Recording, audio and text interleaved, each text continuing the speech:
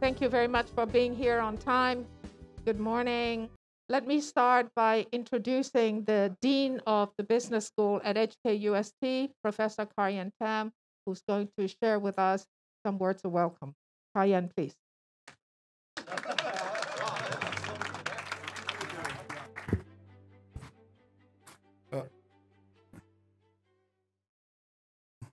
Mr. Chris Hui, Mr. Eddie Yu, ladies and gentlemen, good morning. Thank you for being here with us today. We are very pleased to be able to welcome you in the HKUST Business School Center in Central. We use this facility for teaching in our part-time programs. Because of the epidemics, we didn't do too much teaching, so we use this venue to organize seminars and workshops. So this is the third day of the CARE 2022. Today, we focus on policy and green finance. Now, what is green in the context of green finance? Each of us here is likely to have a somewhat different answer because green finance involves such a broad spectrum of stakeholders. Therefore, coordination is needed among all stakeholders. And to keep pushing the frontier of knowledge in green finance, here at HKUST Business School and the Environment of Division have been working very closely together with the support of Christine, who is very, very instrumental in connecting different academics together, which is not easy. So we successfully received a major grant from the RGC entitled Green Finance Theme-Based Research Project. Hopefully, through the research findings, we can contribute a little bit to advance Hong Kong as a green finance center. The team consists of a number of scholars from different disciplines, including business, economics, environmental science, engineering, public policy, and information technology. We also work closely with the regulator and also the government bureau on this a very important topic. I would like to take this opportunity to thank all of you for supporting our work. The Green Finance Research Project employ a think and do approach, a concept actually initiated by Christine. We gather insights from academic research to bring ideas, develop technology prototypes, and proof of concept financial products. We don't just publish academic papers. We want our work to have an impact to society. So this is the spirit of think and do. Hong Kong's plan to green transition is not a journey that any of us can walk alone. We hope that through our research project and other initiatives by the university, we can encourage more collaboration between the public and the private sector. The CARE conference in these 3 days is an example of our efforts in promoting the collaborative spirit to keep everyone together on this think and do journey in helping Hong Kong achieve carbon neutrality. Thank you very much. Yan, thank you very much. And before I go a little bit into the purpose of today, we'd like to have our opening speaker to share some perspectives with us. Of course, I know you know all him, Mr. Christopher Hui, who's the Secretary for Financial Service and the Treasury. I just want to say that, Chris, thank you so much for coming. I know everybody is so busy, right? You've all been telling me how many conferences and seminars and workshops and internal meetings you've all been going to. I see this as a great sign. And green finance and sticking together finance and industries and business and academia is actually a key theme. I think we just need to kind of see how to align ourselves properly. And apart from Chris, after Chris, you will hear 4 other public sector officials speak. So Chris, you are leading the charge to help us to redefine green policies in the finance sector for Hong Kong. And we thank you so much for giving us some time today. Please.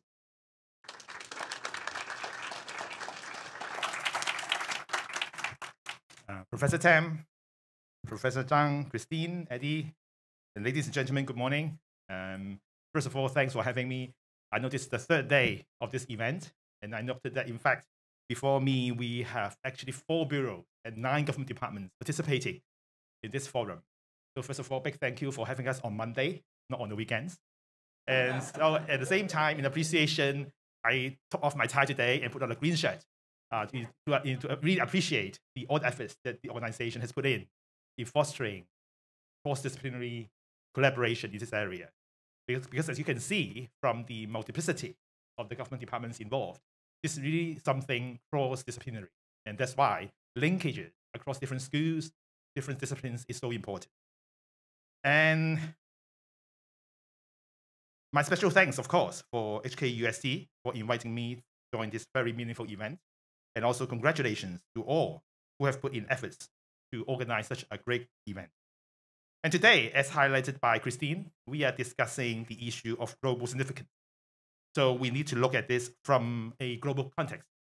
At the COP27 recently took place in Egypt, it has been agreed among participants that the Paris Agreement would remain intact, and the commitments are indeed reaffirmed and strengthened despite global headwinds.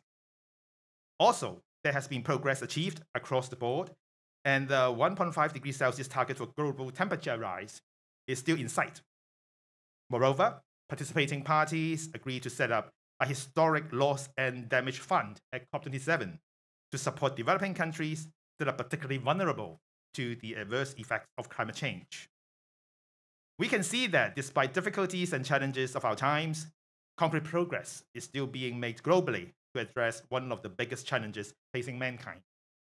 Hong Kong, as an international financial center connecting global capital with opportunities, has a unique and indispensable role to play in this. In the following few minutes, please allow me to introduce to you our efforts around channeling capital to empower green and sustainable development. We have been working in concert with our financial regulators, many of them are here today, and the industry, and taking a multi-pronged strategy to promote green and sustainable finance here in Hong Kong, providing the necessary infrastructure and catalyst. Good progress has been made for various initiatives and market development. Today, green and sustainable debt, including both bonds and loans issued in Hong Kong, quadrupled from 2020 to reach over $56 billion last year. Among others, the volume of green and sustainable bonds arranged in Hong Kong amounted to over $31 billion last year, accounting for 1/3 of the Asian international green and sustainable bond market. This shows that the development of green and sustainable finance in Hong Kong offers promising prospects. By leveraging our advantages as an IFC, Hong Kong can facilitate matching between international capital and quality green projects, contribute proactively to helping our country achieve its 30/60 target in relation to carbon emission peak and carbon neutrality, as well as propelling Hong Kong towards our carbon neutrality target before 2050 and promoting green transformation of our economy. The government has indeed took the lead to participate in the green and sustainable finance market. Since the establishment of the government green bond program back in 2018, the government has successfully issued close to $10 billion equivalent of green bonds, which were well received by investors. These includes our inaugural retail green bond totaling $20 billion, Hong Kong dollars, issued in May this year. Just to have a survey, any one of you has subscribed our green bonds? Anyone has got them? Oh, so basically, congratulations to this group. So basically, it's more like 100%. I must say, I didn't get any, so you're better than me. So it was the world's largest green bond retail tranche at issuance, and we will expand the issuance of government green bonds with an increase in the total issuance amount by more than 5 times within the 5 years from 2021-2022 as compared with the pre-2021-2022 period. We are also exploring to launch a pilot issuance of tokenized green bonds targeting institutional investors under the Green Bond Program. We have shared this via a previous policy statement published for the development of virtual asset in Hong Kong. That is another hot topic to discuss, and we are exploring how financial innovations can empower green transformation. Besides the government's initiatives, it is equally important to promote private sector's participation. under the Green and Sustainable Finance Grant Scheme as early as December this year. We have granted close to 150 million Hong Kong dollars to over 170 green and sustainable debt instruments issued in Hong Kong. We welcome and encourage more bond issuers and loan borrowers to make use of this scheme and issue more green and sustainable bonds and also loans here in Hong Kong. Further on that, to promote sustainable development of this sector, nurturing talent is crucial. Having regard to the new trend of developing new carbon and also sustainable economy, we have earmarked 200 million Hong Kong dollars to launch the 3-year pilot green and sustainable finance capacity building support scheme to provide subsidies for the training and acquisition of relevant professional qualifications in sustainable finance as part of a collaborative effort to build capacity for the industry. We have been liaising and communicating with stakeholders in the industry and course providers on the implementation details, and we have begun accepting applications for registration as an eligible program since late October this year. The scheme will be officially launched very soon. When I say very soon, I really mean very soon.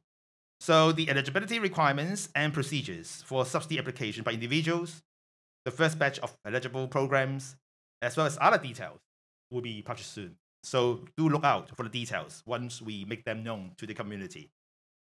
Also, formed by the relevant government bureaus and financial regulators, with Eddie there as well, the Green and Sustainable Finance Cross-Agency Steering Group launched the Sustainable Finance Lead Internship Initiative in October this year to create more sustainable finance internship opportunities in Hong Kong for students, facilitating them to gain relevant hands-on experience and supporting the development of the green and sustainable finance talent pool here in Hong Kong. So I understand many of you are from banks. Any of you are participating, offering internships there? Anyone? Oh, thank you, big thank you. And last but definitely not the least, we have been joining hands with financial regulators to take forward various measures to develop Hong Kong into a global, high-quality, voluntary carbon market. And we have Ken from HKEx later on. I'm sure that he's going to share more details. HKEx signed an MOU with the Guangzhou-based China Emissions Exchange back in March this year to explore collaboration in carbon market financing. And in July this year, HKEx launched the Hong Kong International Carbon Market Council, which aims to build momentum in the development of an efficient and effective Hong Kong-based international carbon market. And in October this year, HKEx launched Core Climate, a new international carbon marketplace that facilitates effective and transparent trading of carbon credits and instruments. Core Climate participants can trade voluntary carbon credits to neutralize or compensate for the buyer's carbon emissions. This is a key step towards developing Hong Kong into a global, high-quality, voluntary carbon market and consolidating Hong Kong's position as a green and sustainable finance hub in the region. I was at the launch ceremony. I must say that I was quite touched by the event because normally the players that I see there, like China Forestry, the power companies, you don't really see them in the Connect Hall apart from a IPO event. But here is a special event where you really bring together the real economy people, the finance people together. And as I said by the professor just now, sometimes it's not very easy to connect them. So we are trying our best to do so. Core Climate is currently the only carbon marketplace in the globe that offers Hong Kong dollar and renminbi settlement for the trading of international voluntary carbon credits. All projects available on Core Climate, including carbon avoidance, reduction, and removal projects, are verified against the verified carbon standard by Verra. The platform recorded more than 40 trades in less than a month between 28th October and 24th of November this year, representing a total volume of around 400,000 tons of carbon credits.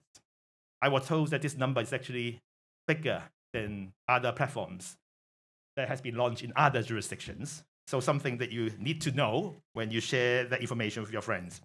And looking forward, HKEx will continue to actively expand the carbon trading ecosystem, including expanding product types and services, improving trading mechanisms and infrastructure, exploring the development of relevant standards applicable to Hong Kong, and promoting the transformation towards a low carbon economy in the region. with a view to developing Hong Kong into a leading international carbon market. Ladies and gentlemen, we will continue our efforts and work closely with the financial sector and relevant stakeholders to develop and promote Hong Kong as a green and sustainable hub in the region. We will leverage the enormous opportunities presented by the GBA development and the Belt and Road Initiative to serve as a premier financing platform, and will facilitate international and mainland green enterprises and projects in raising funds through issuing bonds, funds, IPOs, and other channels. And I hope today's conference will bring us more wisdom and insights as we chart the way forward. Thank you.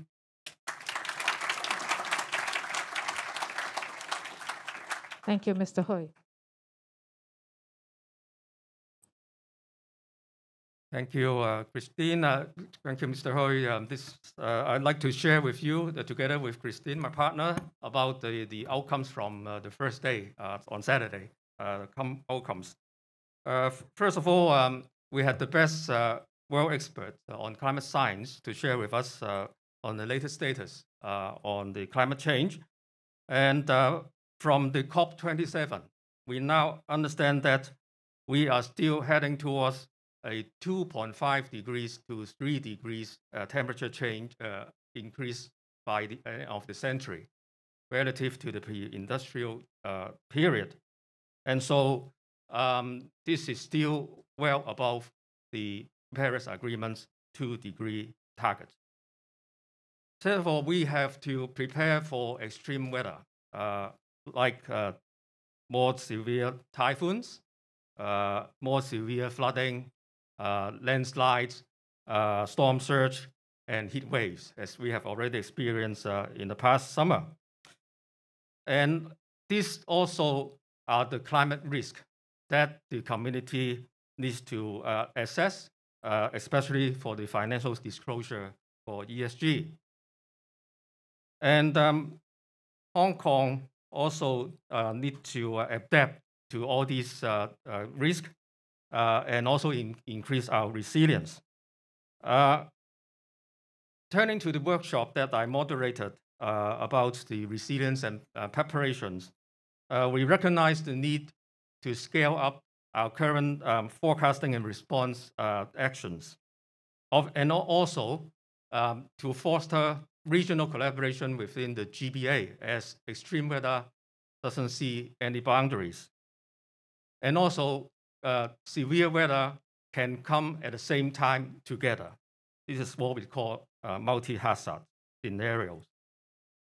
For climate risk, I think many of you will be interested in.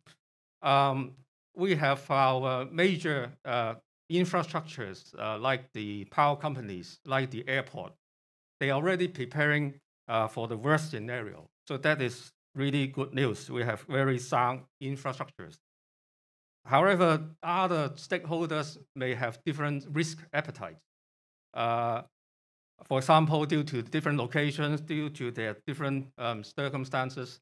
Therefore, we think that it is not a one-size-fits-all situation. And again, on the risk assessment issue, our researchers are also looking into the topic about apart from the primary risk like typhoon, flooding, and storm surge, heavy rain, these could bring secondary risk like flooding the MTR and other facilities, which could also bring even tertiary risks that we are not yet aware. So further research will be needed in order to guide Hong Kong in the future.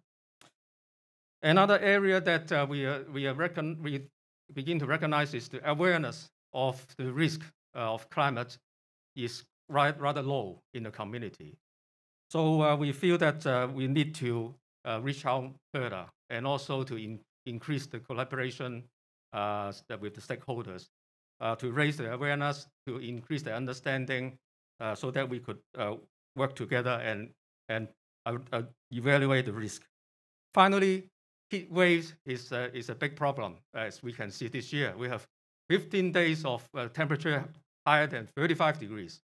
In the past, we only have only 1 day in a year. So we need to work together with all the stakeholders and collaboration to cool our city. So this is my part, and I hand over to Christine. Right. Thank you. Also, I want to share some observations with you about day one. It's important because we're trying to do something that is different from what has happened before. And I know afterwards you will have, in a way, 3 teams of you who are in the room to share a very broad view about climate with everybody. Everybody has complained to me that I'm only giving them 5 minutes. And it's a very high art to actually give us a lot of substance for 5 minutes. But I believe all of you have been drilling yourself who are speaking today. And we had the same restrictions for people on Saturday. The reason we're doing this is because we seldom have a chance to all sit together from many diverse disciplines. And, you know, in the room, I think many of you know each other, and you may not know everybody, but I think you know that everybody in the room today is actually very influential and very senior in your sector. We don't often sit together. And one of the things, the takeaway on Saturday was the morning was a government show. So as Chris Hui explained to us, you know, we actually have like 9 government departments, 4 bureaus. And they gave a show that I don't think Hong Kong has seen. And it was a show that, you know, slightly technical because this is mostly development bureau, telling us what are some of the hardware stuff, you know, after the science, right? We talked about hardware, how they're dealing with it. And some people came up to me afterwards, including some people from the financial sector, saying, we never heard that before. So I think one observation is we actually have tremendous talent in Hong Kong. We have a tremendous amount of work actually going on, but people in different sectors don't or know. And sometimes that creates some frustration, you know, or maybe some questions about whether something is happening. But the difficulty is identifying gaps and where we need to reprioritize. Those are always difficult discussions. So one observation that I have is, how do we enter into this zone where we discuss the great work that is being done, and people need to know, and also identify the gaps and where are some areas we might need to reprioritize? Because those are difficult discussions. And I'd like to think that universities are useful because we are neutral. And we do have a lot of scholars and experts in our midst, including people like CM, who's been my partner in crime in organizing this. And I must say, the Hong Kong Observatory, we're very proud in Hong Kong to actually have very experienced and distinguished climate scientists. It may not be known by people, particularly in the financial sector, but I assure you, Hong Kong has some of the top people in our government and in our universities on climate science. So do use them, you know, do involve them in your thinking. So that's my first observation. My second observation is people really want discussion and dialogue, exploration. We're not yet at a point where we can maybe make all the decisions. And of course, many of the decisions are really important and have to be made by government. That's why people are very keen to interact with different departments. What we don't have are perhaps effective platforms for deliberation, because you have to go back home and make your own decisions. Government have to go back to within their department and the government as a whole to make decisions. But I think what we all want are neutral platforms where we can explore the gaps and the priorities and the difficulties. And also areas where we are doing well. Hong Kong is not a basket case by any measure. So how can we create new platforms that are neutral, that allows us to explore and learn from each other? I think there's a great interest in that. And lastly, there were voices coming from young people, but also amongst yourselves, of how can we engage in this revolution? Because dealing with climate change, reviving biodiversity is a revolution. We don't actually know how to do it.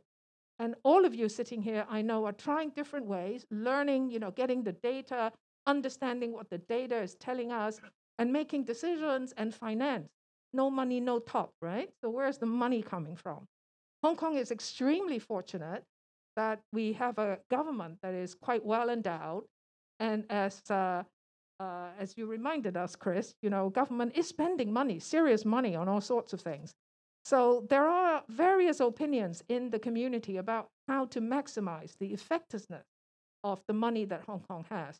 So again, having effective dialogue that are well managed, where we can have observations and clarity on what we can do in different sectors and together, that would be very helpful. Let me say that Chris has spoken. Eddie is going to share some perspective with us. And then we're going to start off with 3 people from amongst the public sector, HKMA, SFC, and the stock exchange. So actually, we're having 5 people from the public sector. And hopefully you will, after you've spoken, you would have given us a good kaleidoscope from the financial perspective. Then afterwards, we'll have many views from you, right, from 5 minutes. But we also like to leave time to hear from you all afterwards. So, Eddie, please.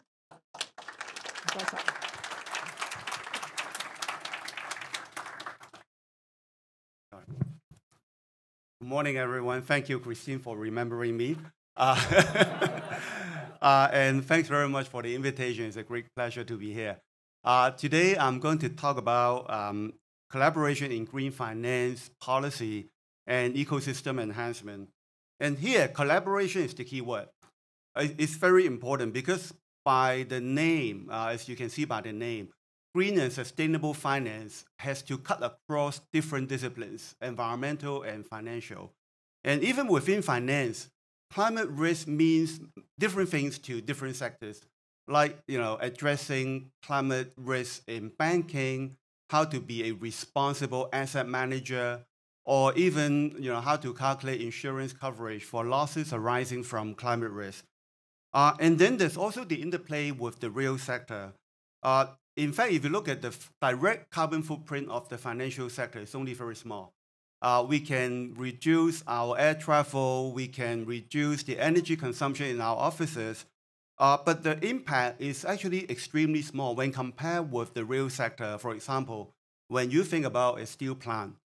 But in the bigger scheme of things, the role of finance is actually very big. When you think about finance being a catalyst or incentive provider to help the real sector to respond to climate change.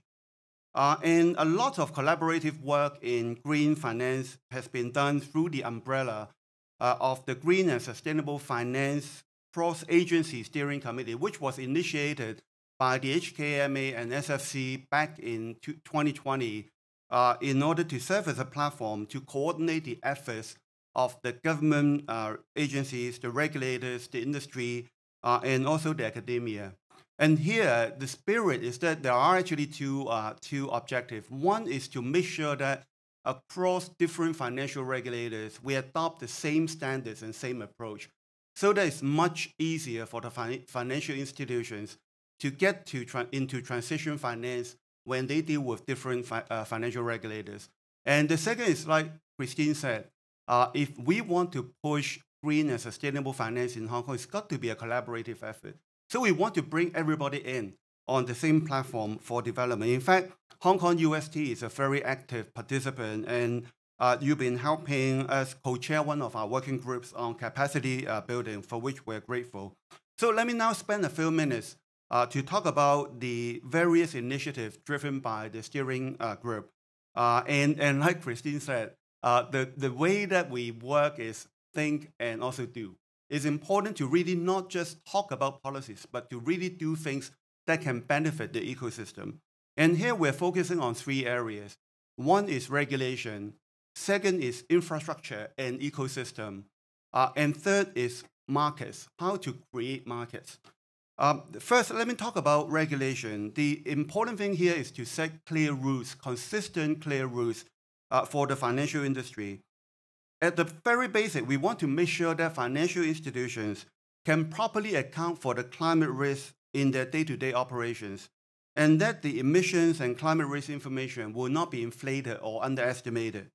And that's why the HKMA has issued a supervisory policy manual last December, requesting banks to incorporate climate considerations in their governance strategy, risk management, and importantly, disclosure. And similarly, SFC is requiring all fund managers to take climate risk into consideration in their investment and also in their risk management and disclosure. Very similar standards and requirements. And regulators in Hong Kong have also made a very early commitment to adopt global disclosure standards. It's been evolving. But back in 2020, we've already required all financial institutions in Hong Kong to follow the recommendations of the Task Force on Climate-Related Financial Disclosure, TCFD, and they need to comply with it by 2050. UK, I think, was the first to make this commitment, and Hong Kong is the first in Asia to make this commitment. And we are now also supporting the work of the ISSB, the International Sustainability Standards Board, in setting the global baseline of sustainability disclosure. And we will follow ISSB standards when further refining the disclosure requirements in Hong Kong. And second is about building the infrastructure and building the ecosystem. And here the purpose is to provide the industry with the right incentive and capability to go green. And when you think about the key challenges in creating the green ecosystem, there are two. One is talent, second is data. And on talent, I think Chris has already covered a lot. There are two areas that we are working on. First is to train up the local students, local practitioners in the financial sector. And second is to bring in overseas experienced people. That's important as well. And for locals, we offer a combination of training opportunities and also incentives. We started off by really just very simple thing, collating and sharing the information about high quality courses on green finance. Most people do not know what's available out there. So we've created a centralized platform with all this information. And we are also developing a regulator approved knowledge framework. It's called Enhanced Competency Framework. That will, and that's for banking practitioners, and that is already nearing completion. And building on this, Chris has mentioned that the government has got a capacity building support scheme to subsidize people to get training. And to expand the local talent pool, we also need our young people to get interested in this emerging field. And we need to better connect our young people to the industry to deepen their understanding of the subject and also the career prospects that are in this area, and also to inspire them to get into this field. And here we've launched the Sustainable Finance Internship Initiative, offering new opportunities for students to get a hands-on experience on what green finance is. For overseas people, we believe that they will be attracted by the plentiful opportunities in Hong Kong. But we also want to make sure that the process for them to come in is straightforward. And if they do decide to come, so the government has added the ESG financial professionals in the talent list for entering Hong Kong. And professionals with skills in this subject area who are in the talent list, they can come to Hong Kong more easily without having to secure a job offer before they come here. And also they can bring in their dependents. The second challenge is data. And here we're doing a lot of work in the cross-sector cross-agency steering group. One is to pull together the data that's now scattered in different government departments. We've got a lot of data in observatory, in the drainage department, in the other scientific bureau, but we need to put them together into a central repository, and we've just created this repository so that the industry and the practitioners can access those data very easily. The second thing is really to produce data analytics for the industry to use, so that if they want to access this data, they don't have to develop their own program in order that they can get useful analysis using this data. And these emissions estimation tool will be freely accessible in future, and we are developing that together with the industry and the universities. Building on this cross-cutting regulatory framework and ecosystem, the third part of our strategy is to give an extra push to specific and promising markets. The obvious priority is green and sustainable bonds, like what Chris said, is an area that we're focusing on. In fact, we are building on our role, Hong Kong's role as Asia's leading fundraising center. In fact, we're not only strong in equities, but if you look at the bond market, we're actually the largest bond market issuance center in Asia for international bond issuance.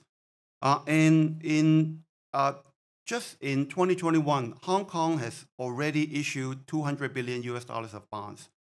And more specifically, in the green space, we've already established ourselves as Asia's leading green finance hub. And Chris has mentioned the numbers. In 2021, the total green bond and loan issuance was $56 billion. And that's the largest in Asia.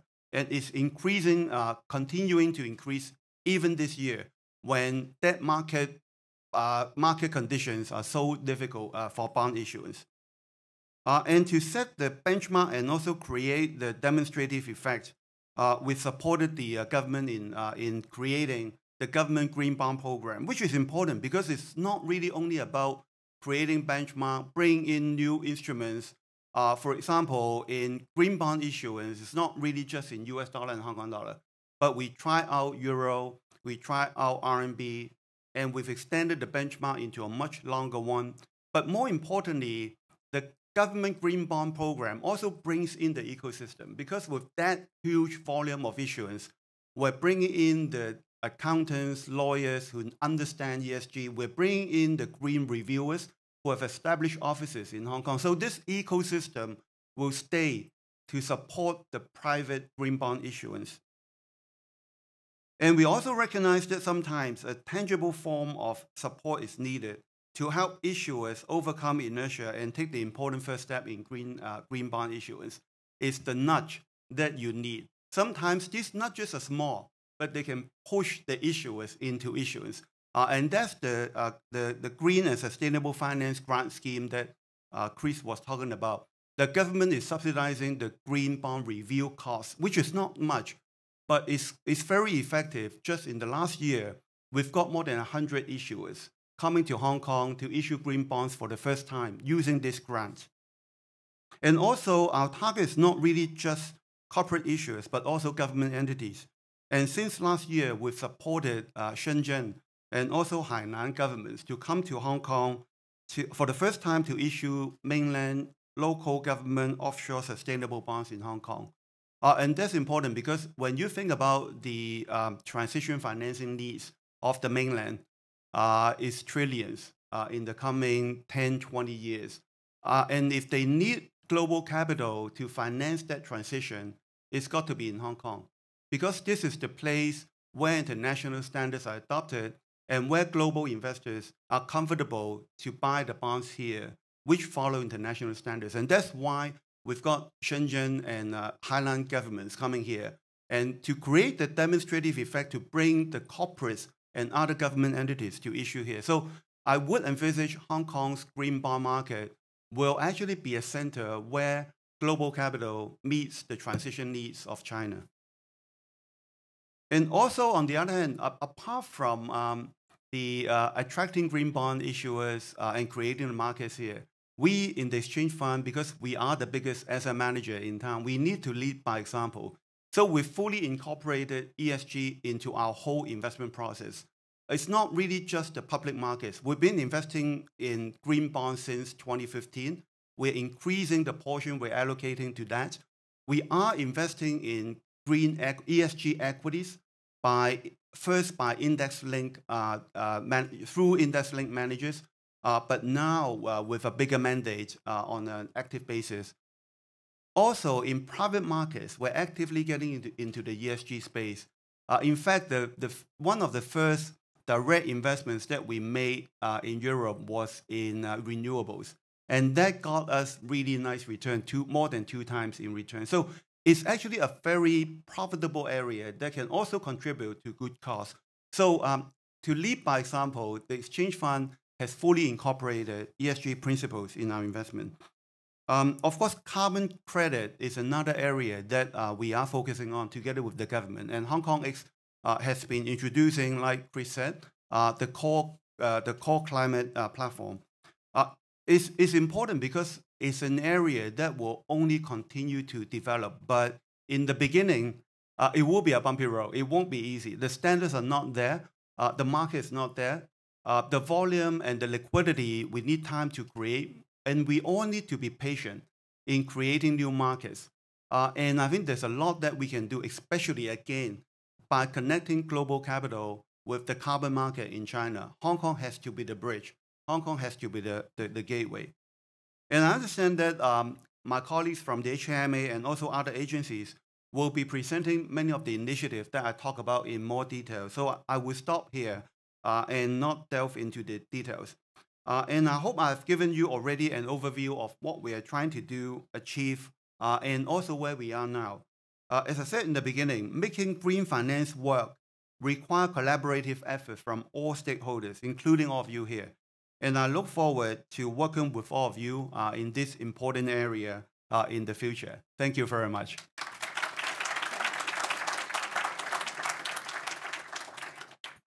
Chris, thank you for a very solid update of what's happening and kind of getting us a bit excited about your work.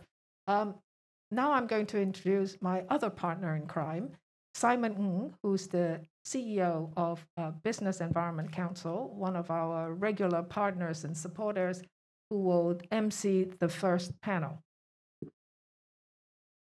Well, thank you, Christine. Good morning, everyone. I've been given the tough task to keep time and make sure that the program will flow smoothly this morning because we have a very packed program, a lot of heavyweight speakers. So in this panel, actually, we have 9 speakers going to share with us their insight in a short presentation, one by one, contributing to the topic, climate change preparedness, green finance, and talent. So may I first invite the first 3 speakers, and they are Mr. Cho Hoi HUI, Head of Banking Policy, Hong Kong Monetary Authority. Please take a seat on the stage. Thank you. And next is Ms. Megan Tang, Senior Director of Corporate Finance Division, Securities and Futures Commission. And then last but not least, Mr. Ken Chiu, Senior Vice President, Head of Carbon and ESG, Hong Kong Exchanges and Clearing. So what we're going to do is we'll have our first 3 presentations, one after another. And I would like to first invite Mr. Hui to the podium. Mr. Hui, please.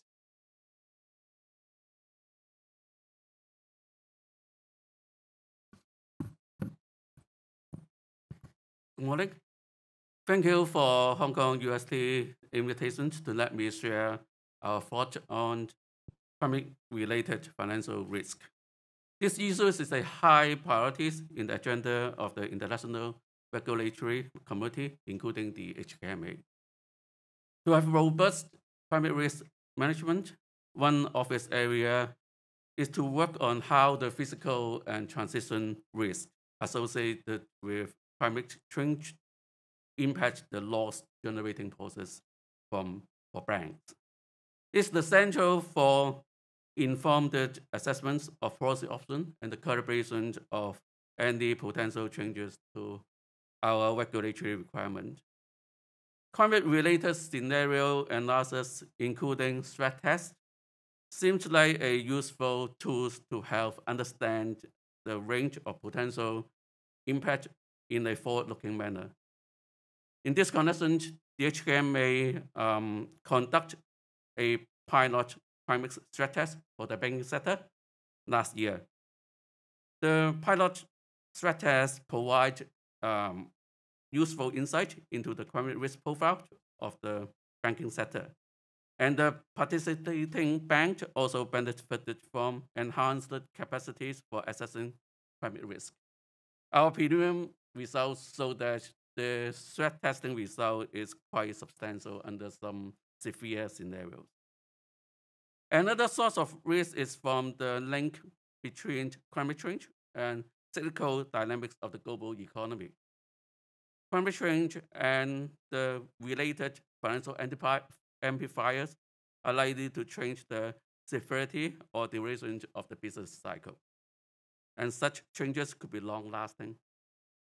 This linkage is critical for climate risk measurement, in particular its potential impact on banks' capital requirements. Given the deep uncertainty about climate change, its potential economic impact, and data gaps in climate-related financial risk, we have to make available a taxonomy with the core elements of our local greens classification framework, as well as climate-related data and analytics. These tools addresses the major challenges faced by banks, including the lack of reference data and technological solutions for assessing physical and transition risk. While it's important for financial institutions to take appropriate actions to respond to the adverse effects of climate change, it's equally important for them to contribute to the global effort in making the impact of climate change less severe by reducing the emissions of greenhouse gases. The financial sector could play a role in channeling more capital resources to greener business and those with lower carbon emissions, in line with one of the objectives of the Paris Agreement. It does not mean that financial sector should only lend money to green industry, or more importantly, the financial sector should also help smooth the transition by supporting lots of green or even brown companies to become greener or more sustainable to avoid disruptive financial exclusion for some of the traditional industries. Therefore, there's much effort to make broader adjustment to regulatory requirements in order to facilitate transition finance and at the same time ensure the safety and soundness of our financial system. To achieve robust climate risk management and the goal of net zero emissions, as Eddie says, we have issued the supervisory policy manuals, and this year we also developed a 2-year plan to embed climate risk into our own supervisory process, such that ongoing supervisory guidance is provided for banks to incorporate climate change consideration in their business strategies and risk management frameworks. This process required the holistic support and participation of the whole community. Therefore, it's useful to have more collaboration among the industry, regulators, and research institutions to overcome the challenges that we faced. So I stop here, and I think I make the time. Yeah, so thank you. Well, thank you, Mr. Hui. Please take a seat. Thank you for your sharing and perfect time management. Coming up next, we have Ms. Megan Tang. Ms. Tang is going to talk about climate-related disclosure. Ms. Tang.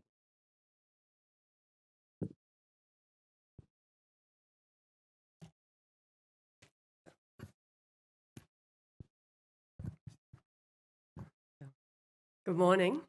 I'm very pleased to have the opportunity to talk about the SFC's work on climate-related corporate reporting. Now, the SFC has been at the forefront of local and global efforts to create an effective regulatory framework for green and sustainable finance. An important aspect is our work with EX to incorporate the climate-related reporting standards proposed by ISSB in March of this year as part of Hong Kong's reporting framework for listed companies. Now, the availability of useful, reliable, and comparable climate-related data will facilitate informed investment decisions, proper pricing of financial products, and help tackle greenwashing. It is also sensible for our listed companies to assess the financial implications associated with the transition to a lower carbon economy and an increase in climate-related physical risk. There is strong momentum globally towards establishing a baseline for corporate sustainability disclosures, and the consensus is that climate should be first and foremost on the agenda. Compared to the 2017 TCFD recommendations, the ISSB standards require additional and more granular information from reporting entities, but they are also mostly aligned. This is good news because the revisions that were made to EX's ESG reporting guide in July 2020 were based on TCFD recommendations. So the compliance work that has been carried out by our listed companies will remain relevant for ISSB compliance. Many Hong Kong listed companies are already aware that mandatory climate-related reporting is pending, but they are at different stages of readiness. And they also face very different challenges depending on their industry, size, geography, and management. Also, unlike other major regions, most jurisdictions in Asia-Pacific, including the mainland and Hong Kong, are just beginning to introduce climate-related reporting, and most jurisdictions do not have plans yet to require this disclosure for unlisted companies. So this information may therefore be less readily available within the value chains of companies operating in this region. Time is needed for companies to select an enterprise-wide approach that is suitable for their situations and to develop appropriate internal systems, controls, and processes. There are encouraging signs of progress. Based on a review of 400 listed companies' ESG reports in 2021, the exchange found that 93% of them are already reporting Scope 1 or 2 emissions. An informal study carried out by the SFC on 300 listed companies found that a third of them are reporting aggregate Scope 3 emissions, and a third have also announced quantified emissions reduction targets within specified timeframes. Now, around 20% have conducted scenario analysis, and 10% have begun to develop a transition plan.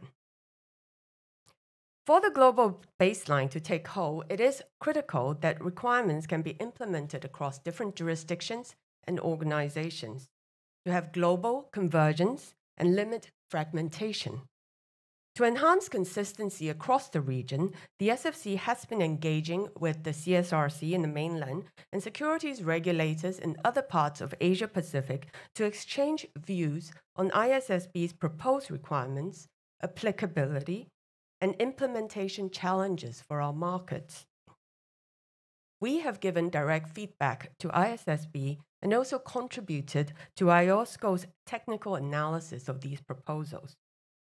In our comments to ISSB, we pointed out that emerging economies and small-medium enterprises are likely to face challenges in meeting the requirements in near future, and they will require a transition period.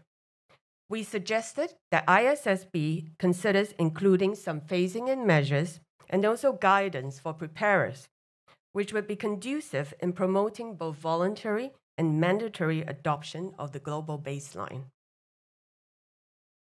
In a recent update, the ISSB indicated that it is considering the development of guidance to help entities apply some aspects of its requirements. According to a recent PwC survey, global ESG-related asset under management is expected to grow significantly, and Asia-Pacific is projected to have fastest growth rate, rising to $3.3 trillion by 2026 from $1 trillion last year. We believe that Hong Kong is well positioned to capture the benefits of this growth and contribute to the mainland's transition to net zero as a fundraising center. As I mentioned at the outset, we are working with the stock exchange to devise a framework and roadmap for listed companies to comply with ISSB-related requirements. Our aim is to be ambitious but practical. We're evaluating possible ways to provide appropriate flexibility for companies that are still working towards alignment with ISSB and to accommodate evolving international standards. More prescriptive rules will be included where appropriate to achieve comparability, but there will also be implementation guidance and signposting to publicly available resources to provide additional support for companies. EX is aiming to launch the public consultation as soon as practicable after ISSB standards are finalized, and I look forward to hearing the feedback to the consultation and working together to implement the ISSB standards in Hong Kong. Thank you. Thank you, Ms. Tang. Please take your seat. Now I would like to invite Mr. Ken Chiu to the podium. He's going to talk about connecting capital with climate opportunity. Mr. Chiu, please. Thank you. Mr. Hui, Mr. Yu, Professor Tam, Christine, I'm very pleased and delighted to speak today in the conference, and thank you for UST, my mother school, for inviting. Hong Kong EX have multi-roles. We're a listed company, a regulator, a market operator. In all three, we see ourselves as change agents in global markets. As a pioneer in the carbon and ESG space, Hong Kong EX is committed to leading the development of an international carbon market in Hong Kong, mainland China, Asia, and beyond. Leveraging Hong Kong as an asset IFC, unreserved support and guidance from the government and regulators, supreme connectivity with mainland and the rest of the world, sound regulatory regimes, and efficient infrastructure. Hong Kong EX has taken several initiatives to contribute to sustainability and the development of Hong Kong carbon market. We've been working very closely with different authorities and stakeholders to build a long-term sustainable financial market. Last November, Hong Kong EX joined the Glasgow Financial Alliance for Net Zero and the Net Zero Financial Service Providers Alliance, part of our ongoing commitment to the long-term sustainable development of global financial market. In March 2022, HKEx signed an MOU with the China Emission Exchange, Guangzhou, to collaboratively explore a collaboration in carbon market and ESG space within the Guangdong, Hong Kong, Macau Greater Bay Area. HKEx also established the Hong Kong International Carbon Market Council in July and welcomed 12 leading corporates and financial institutions as inaugural council members to collectively explore carbon markets and beyond in the region. This is one of the critical measures in order to bring financial industry and the real economies together. All these initiatives lead to the foundation for Hong Kong EX to launch a brand new market in Hong Kong, Core Climate, in October. The current focus for Core Climate is voluntary carbon credit product. Core Climate provides an easy access, one-stop, and integrated carbon marketplace that includes trading and settlement functions for the participants. Our participants can purchase, sell, settle, custody, and retire international recognized voluntary carbon credits, for example, Vera, through the platform. Since its launch, the platform has been very well received by the market. Here, I would like to add a couple of highlights or supplementary information for Core Climate, and that's include a little bit about our thought process when we develop this market. For the time being, in Hong Kong, we do not have an emission trading system or the mandatory carbon market like mainland China, nor carbon tax arrangement like Singapore. As such, positioning the Hong Kong international carbon market in voluntary market space has become a natural choice. As the only international carbon market in mainland, it's complementary to the existing national and provisional carbon markets onshore. Core Climate is the only international marketplace where carbon credits can be denominated and settled in Hong Kong dollar and RMB. This is critical because nowadays voluntary carbon credits are predominantly denominated in USD and Euro. This will also help us to position RMB in the international space. Core Climate can successfully resolve several long-standing pain points, though very simple, in international voluntary carbon markets. For example, counterparty risk, credible and integrity carbon credit sourcing, cross-jurisdictional legal framework. It helps cater the needs of climate instruction for real economy entities to satisfy, for example, international quasi-mandatory decarbonization requirements along the global supply chain For example, you might have heard a lot of different multinational corporates that impose some sort of carbon neutral requirement to their suppliers, and listed companies' disclosure requirement as well. In the longer run, HKEx will continue to pioneer good governance and ESG excellence. We'll press ahead with the long-term sustainable development of a scalable carbon market in Hong Kong, building up our network and alliance with our partners. We're focused on further expanding our product spectrum and engaging with our regulators and stakeholders to capture opportunities in the full climate value chain. We'll build liquidity, credibility, and participant stickiness in our carbon market. Like what Chris mentioned and Eddie mentioned, building market is critical. This will help us achieve the ultimate goal of having a transparent, reliable, and setting prices covering mechanism for carbon products in Hong Kong. Finally, I would like to emphasize what we have done is just the first and small step. There are a lot to be done. I understand there are a lot of exciting development to be announced today, and I'm looking forward to work with you all closely down the road to collaborate on this decarbonization journey. Thank you. Right, thank you, Mr. Chiu. Thank you once again for Mr. Hui, Ms. Tang, and Mr. Chiu, and please give them another round of applause. And please take a seat in the audience. Thank you. Now, after listening to the regulators and the public sectors, I would like to bring other stakeholders into the conversation. And coming up next, we have Mr. Adrian Lee of the Bank of East Asia. Unfortunately, Mr. Lee is under the weather today. And so in place of him, we have Ms. Zoe LAU, General Manager and Group Head of People and Sustainability of the Bank of East Asia. So please welcome Ms. LAU to the stage.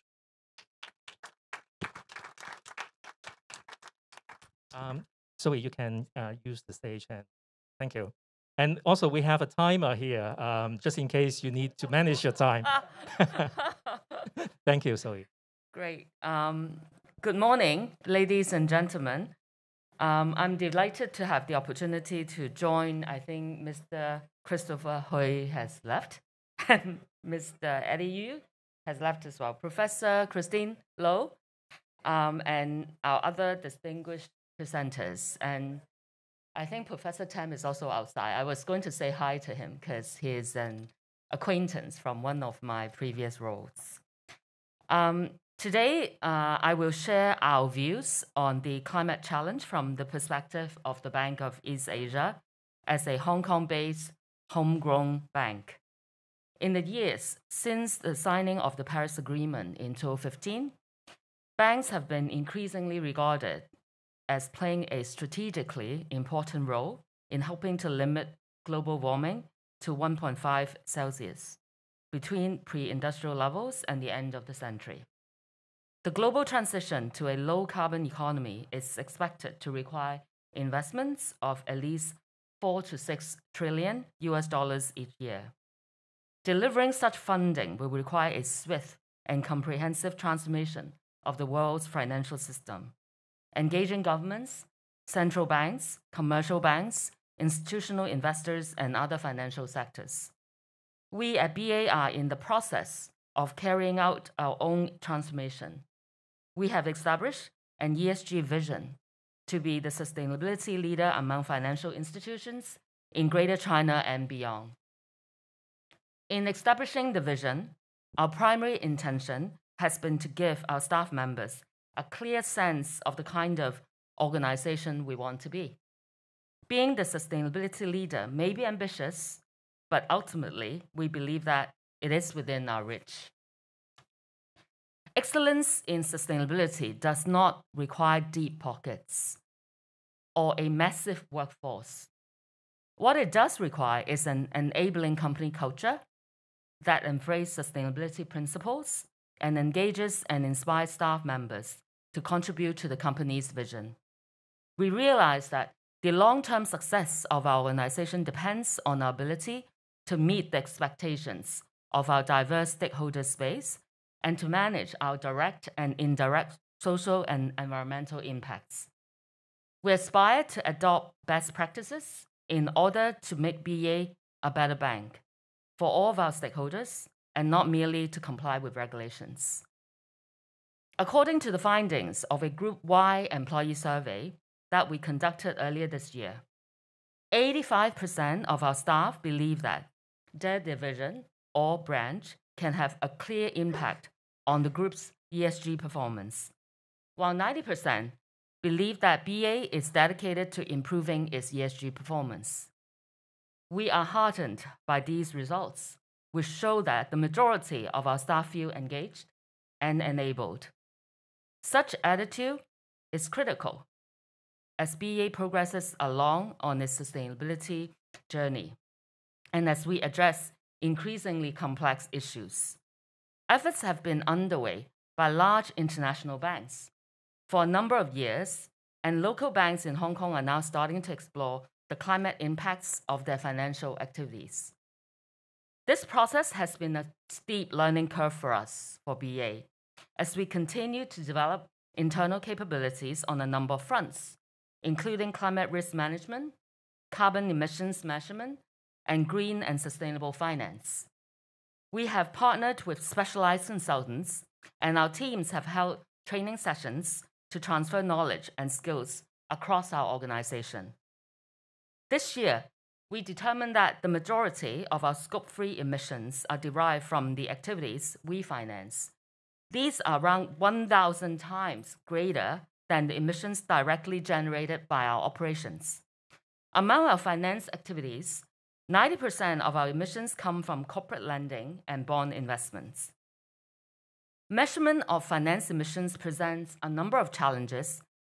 There is often a lack of emission data, particularly from smaller non-listed borrowers. And when it is available, accuracy may sometimes be questionable. In 2022, BA was the first bank headquartered in Hong Kong to become signatory to the Partnership for Carbon Accounting Financials, which provides valuable emission data and technical assistance. We have also taken the initiative to set ambitious climate targets. As a group, we aim to achieve net zero operational emissions by 2030 and net zero finance emissions by 2050. We have developed roadmaps for both commitments, and we will begin implementation next year. We further aim to set reduction targets for high carbon emitting sectors, including energy and utilities, by 2025. At the same time, we are also developing our green and sustainable finance business to capitalize on opportunities in emerging green industries and assist our clients in the transition to a low carbon economy. Across our markets, we expect roughly 10% of our corporate loans and bond investment to be green by the end of this year. We shall be providing much needed capital for the development of new technologies that support the ultimate goal to transition to a low carbon economy. Looking ahead, BA ESG vision will continue to inform and guide the sustainable development of our business. It will also bring our staff closer together in the process. We look forward to continuing to support Hong Kong's climate commitments and to working with our clients, regulators, and other stakeholders on this shared journey to a carbon neutral world. Thank you. Thank you, Thank you, Zoe. Please take a seat. Please send our best wishes to Mr. Adrian Lee for a speedy recovery. Now, next, I would like to invite Mr. Charles Tsai, Chief Executive Officer of Power Access Holdings Limited. Power Access actually have a lot of overseas investment in energy projects, and we are going to hear from Charles, sustainable long-term profitability. Charles, please. Thank you very much. Thank you for the invitation. Power Asset actually is an offspring of Hong Kong Electric, and we have investment in 9 countries around the globe. This morning, I'm going to try to comply with the 5 minutes by asking you 4 questions. Okay. You think about the answer for the first 2 while I deliver it. First question, a scenario. Your boss walks into the office and asks you, how is our business doing? Think about your answer while I deliver mine. Share price actually is doing quite well. Foreign exchange, pound sterling is trading at 9.25 this morning. We should be able to close out the year quite well. Okay. Power prices has gone mad. fuel price has gone mad, but fortunately, more than 85% of our investment are regulated business. So in the distribution of electricity and gas, it's predictable income stream, it's all regulated, we're doing fine. That's my answer. Question 2, same. Your boss walks in, except he adds 4 more words. How's our business doing in 15 years' time? Now that beckons a totally different answer and thinking. In fact, we can use our normal year-end results. We can't think about just this year. We can't think about our budget, quarterly budget next year's. We have to think about the survival of our business in 15 years' time. Let's start with the global. COP27, what are the requirements? What are our local requirements? Stock exchange requirements. What are our government's net zero targets? How do we comply with all of this? In fact, if you take a longer view, a sustainable view of our business, the whole question changes, the whole answer changes. We have to think about our future. We can't just think about today, we can't just think about tomorrow. So my question number 3, what are you doing to help your company weather the next 15 years? Let me give you a scenario. Mr. SHUN mentioned earlier, in COP27, we're not achieving the 2.5 or 2 degrees or well below 2 degrees.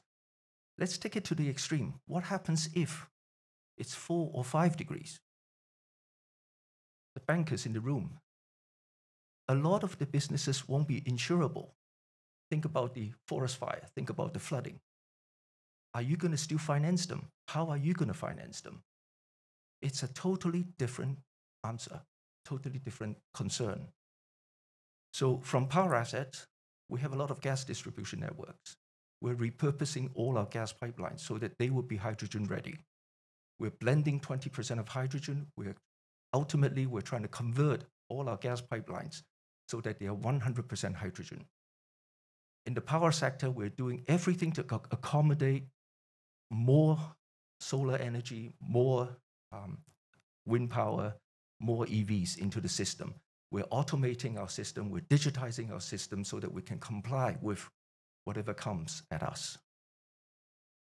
The problem that we are facing, what we are seeing, is that we can't just go in one direction. Think about what I said in the beginning, volatility in power prices. You think about Europe, there's a war, fine. We've got problem with fuel supply, etc. So power prices has gone mad. But in Canada, in Australia, there isn't a war. Power prices has gone crazy. So what we have to do is not just single-handedly and say, let's build renewable, renewable, renewable. What happens on a cloudy day when the wind doesn't blow? It has to be a holistic, it has to be a systemic change. Government, private sectors, banks, we have to all work together towards one goal, and that's to improve our climate. So 4th question, okay? What are we doing at home to help? What are we doing personally to help the climate? Why do we have to pay heed? Because the climate is actually, our business is influenced by the climate. The climate is influenced by the way we live. Think about the amount of garbage we throw out. Think about the landfill that's building up like mountains. The natural resources that we're depleting, water supply, fresh water supply, food, 7.8 billion people. We are wasting a lot of our resources. The marine life, ecosystem, the marine life, the forestry, etc. All of this is part of our living, part of our climate, part of how we're damaging everything. So we have to pay heed, not just from the business standpoint, but from a personal standpoint. So my 4th question is, if you can think about how we can improve the climate at home, let's internalize it. Let's have a discussion with our children, because it is a question, it is a concern for our children. How can we make the world better for everybody? Thanks. If you can spend 5 minutes, think about it, then I think this morning my 5 minutes is blissfully rewarded. Thank you. Thank you. Thank you, Charles. Thank you. Now, I'd like to invite Mr. Aldous MAK, Chief Financial Officer of the Hong Kong Science and Technology Park Corporation, Mr. Mak is going to give us a CEO, CFO perspective and a reality check. Thank you. Thank you, Simon. Thanks, Christine, for inviting me to speak on today. Good morning, everyone. Being a CFO, normally before we decide any investment projects, I'll look at the return rate and compare with the hurdle rate. So normally, if the return rate is higher than the hurdle rate, then I think it's okay from the finance standpoint that we can go ahead. But on the contrary, if the return rate is below, then that will be a different story, and it's more difficult to make a decision on this. But finance indicator is just one of the criteria in assessing a project, particularly for a sustainability project. The primary objective is to try to fulfill the requirements under the SBTI, TCFD, or other requirements which at the end enable the corporation to fulfill the net zero or carbon neutrality targets. I always question myself, is it sustainable if we just look at the reduction in carbon emission without the financial perspective? I talked to some of the corporations which got the confirmation of the SBTI compliance and asked the same questions. How is the financial benefits from their investment in delivering their SBTI targets? Interestingly, most of the response is that it's yet to be figured out. Why? Why is it so difficult to figure out the financial benefits? Is the target just hypothetical, or is the actual result always subject to changes because of the changes in business environment? I don't have a right answer for now, as Science Park is just at the early stage of the long sustainability journey. Barry, our head of sustainability team, will present our target setting to our board of directors on this Wednesday. So what I can do is to change a bit in my mindset, that I shouldn't look at the financial payback at the present stage. It is more important for us to find out what to do and how to do it first in order to deliver our proposed targets. Let me share with you two projects that we recently commenced work. This is our Science Park expansion, where we are going to build a wet laboratory with around 130,000 square feet. We work with our lead architectural consultant to identify the opportunities in reducing the carbon emissions from these projects. As you can see from the slide here, we propose 3 options to consider. And if you have been to Science Park, you will know that the original plan is consistent with the design of our Science Park campus. However, both embodied and operational carbon emissions are the highest, but the cost is the lowest. Comparing to the recommended proposal where we use more concrete wall with less windows to reduce the heat absorptions, and even some of the components are precast in the factory, such that the wastage at the construction sites can be minimized. The carbon emissions can be reduced by almost 60%, but the construction cost will go up by about 8%. From the carbon reduction standpoint, the stretch option is the best option, but the cost will further go up by almost 50%, which is difficult to justify.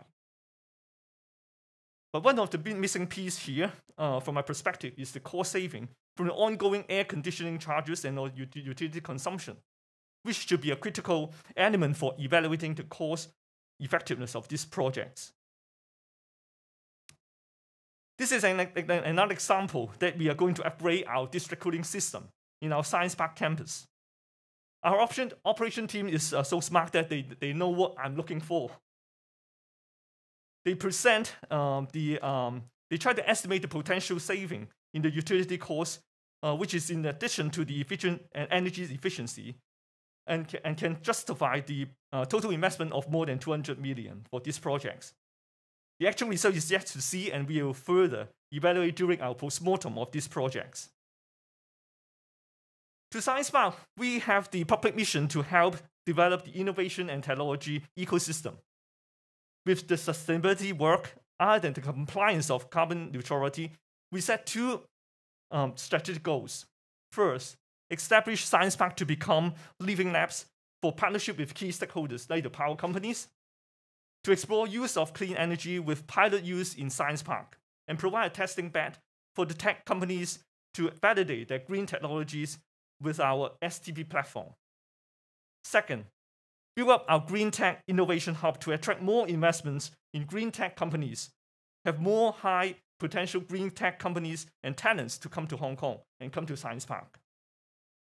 However, back to my earlier point, to make an investment in sustainability projects to be more sustainable in longer term, the financial impact has to be worked out and cannot be ignored. It should be equally important as the reduction in the carbon emission. Thank you so much. Thank you, Mr. Mak. Now we're now moving into the last three presentations. We're doing quite well in terms of time, so let's keep up the effort. Now, coming up next, I would like to invite engineer Professor Daniel Cheng.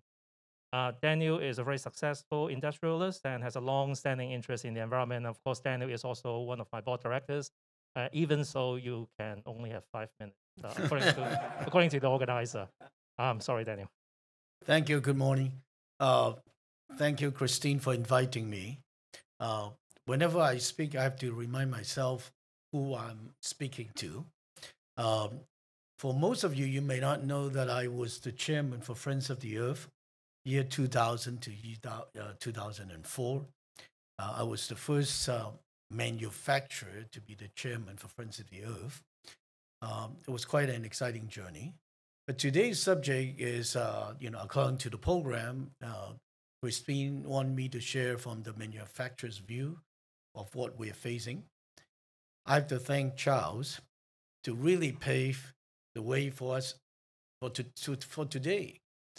What we really want to talk about is not what we're doing today. It's what's going to happen to us in 15 years or 50 years.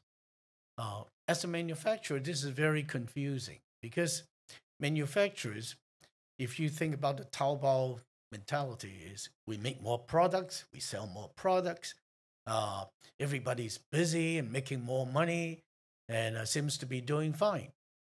But guess what? If we think in that 50 years kind of direction, we need to change that totally because we don't have resources in the future to make products like what we're doing today. To be a sustainable manufacturer, it is very challenging because if we would think about doing something in the future, you can put yourself in a picture like in a movie, Mad Max in 1979, when everything was rationed, there was nothing, no energy, no products. Pretty soon, we just got nothing to buy.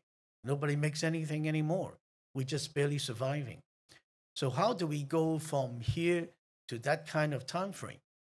So we need to do something high impact and drastic. So today, I'm very happy that a lot of financial industry people are here. All of you are the key drivers because what does manufacturers do?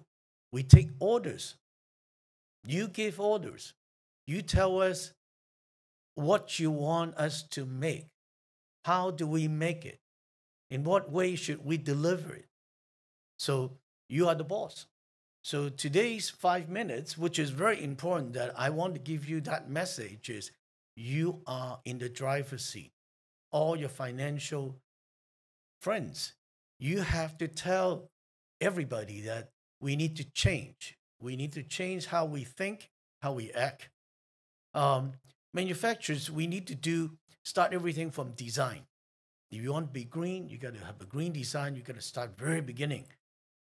Materials, we think about regenerative type material, natural material.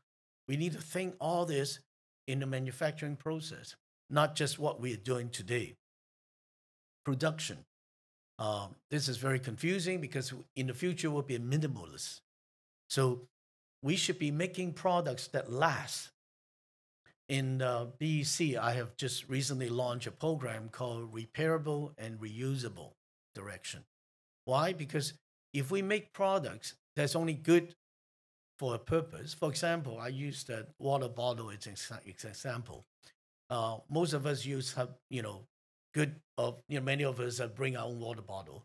But you know what? What happened is when the O-ring in the water bottle cracks or being damaged, it leaks. What do? We end up with to throw it away and buy another one.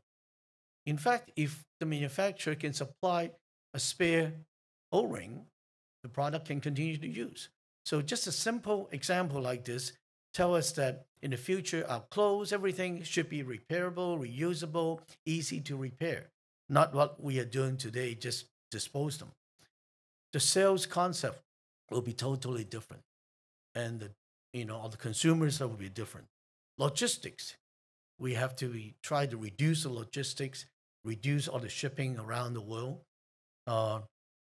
And everything that we do in production, I don't want to call it manufacturers anymore. In the future, we are just providers. Because we should think about like the concept like IKEA. They're really talking about the right to use product. You're leasing your furniture. In the future, all the products should be some sort of leasing program or exchangeable program, bartering, whatever. That is, instead of just making and dispose and making more and dispose more. So we'll be all living in a different lifestyle. I want everyone to picture that we will be living in a Mad Max type of lifestyle. What are we going to do? So we better start, improve ourselves now. Otherwise, like Charles said, our children will be thinking about us, not in a good way. What we have, all the sins we have done, to make them live in a miserable life.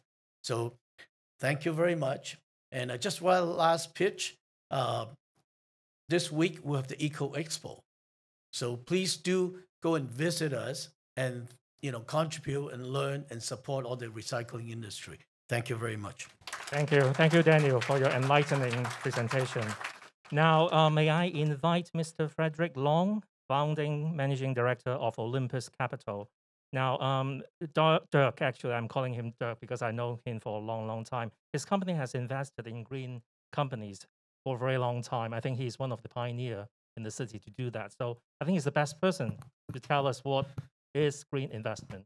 Thanks, Simon and Christine and the HKUST team. So yes, as Simon said, I'm a co-founder of a private equity firm here, which has been operating for 25 years here. Half of the investment that we've made, about $2.5 billion of investment, is in what I would call sustainability-related themes. So Charles and Daniel talked about one area, and I won't spend too much time on that. That's sustainable infrastructure, renewables. I think everybody understands the linkages between renewables investment and climate change and mitigation. So I won't spend too much time on that. Maybe instead what I'll focus on is two other areas of investment that we focus on. We call them sustainable cities and sustainable finance. And actually, if I talk about the sustainable cities area, let me just give you some illustrations of sustainable cities, what we would call sustainable cities.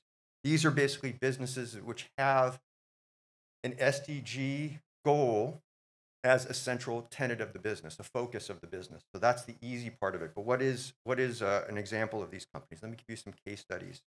Water services and water efficiency, waste management and waste to energy, recycling and resource recovery, which is what Daniel talked about. How do you take products that have been used already and make something useful out of them?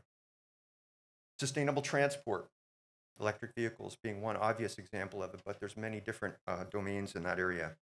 And then the other area I would mention is financial products, not so much closely linked to climate, but provision of financial products and services to underserved communities. And we actually have investments in each of those areas. So for example, in recycling and resource recovery, we have two investments which are involved in reverse supply chain for the electronics industry. So we take back used devices. We recondition, repurpose, parts harvest, and data destroy, because data destruction and privacy is an important part of ESG considerations, as well as the ecological aspects of taking something that's already been used and making a new product. Interestingly enough, we still don't actually have a very good standard for how to calculate the savings from a climate perspective for taking a phone, repurposing it, and giving it to somebody so that they don't buy a new phone. These methodologies still need to be worked on, and that's an academic sector opportunity. What do you need in those areas? You must have a committed management team. You must have KPIs and a baseline. There's no point in talking about improvement if you don't know where you started. You must articulate what your improvement goals are. And then you need accountability. You know, increasingly I've been arguing, as have many people have, for independent certification, independent auditing of the results, because selective feel-good stories and vignettes will not get us to where we want to go. We have to actually be accountable to investment in, results out, and how they link to the SDG outcomes. The second category for what we call sustainability investment is what I would call not dedicated ESG companies where there is an opportunity to make a significant improvement. So for example, logistics, sensors, these are areas we've invested. In those areas, we again need a committed management team. We need to make sure, from our perspective, that there is a technology advantage that can be sustained over time. And we want to see at least a 20% improvement in the use of resources over that investment horizon. So those are the metrics. And at the end of the day, the most important thing from our perspective is accountability. So the message I guess I would give is, don't let perfection be the enemy of the good. That's one side of the equation. It's good to encourage all kinds of green investment activity. The other side of it, I would say, is, but we must have accountability. So success vignettes is not enough. We have to actually hold corporations accountable for their holistic results. We must also hold investors and asset managers responsible for their holistic results, so that we end up looking and actually having a scorecard where we can accept, yes, we achieved some things and maybe we came short in some other areas. I do think regulation is an absolute necessity, as is harmonization. So those are the messages I have for today. Thank you very much, Simon. Thank you, Jeff. Now, I'd like to invite the last speaker of this session, Ms. Christy YEUNG. Ms. YEUNG is head of FinTech and Green Finance projects of HKUST Business School. Actually, Christy and her colleagues, I think Lionel Mock is here. Hi, morning. And they are doing great job on green talent in HKUST under a theme-based research project on green finance. So let's hear from Christy on green and sustainable finance talent. Thank you, Simon. Christy. Good morning. I hope everyone's eager to see me up here because I am the indicator that we're only 5 minutes away from the break. So on my way here this morning, I did a Google search. So putting in the terms sustainability manager to see what comes up. So Google has this people also ask section that shows you what other people are also asking right now. So I want to let you know what other people are asking. So they're asking about, these are the 3 questions. What does a sustainability person do? What skills do you need to work in sustainability? And how do I become a sustainability specialist? But the real questions for us is, do we have answers to these questions? And we know that these people are interested in working in the field because they're exploring right now, but how do we reach out to them? Or are we doing anything to let them reach us more easily? Since November of last year, our research team has been collecting some job postings in ESG and a few other emerging industries in Hong Kong. And we've been analyzing them using AI and machine learning technologies. Among more than 12,000 ESG job postings that we've looked at so far, the top 5 most frequently used job titles are manager, assistant manager, senior manager, senior consultant, and associate, none of which explicitly tells you these jobs are sustainability related. The underlying issue here is that there isn't a clear pathway for green and sustainable finance professionals.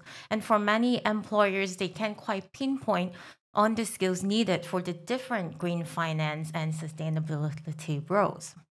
So in the job ads, we've looked at the top 3 required skills listed are ESG, soft skills, and finance.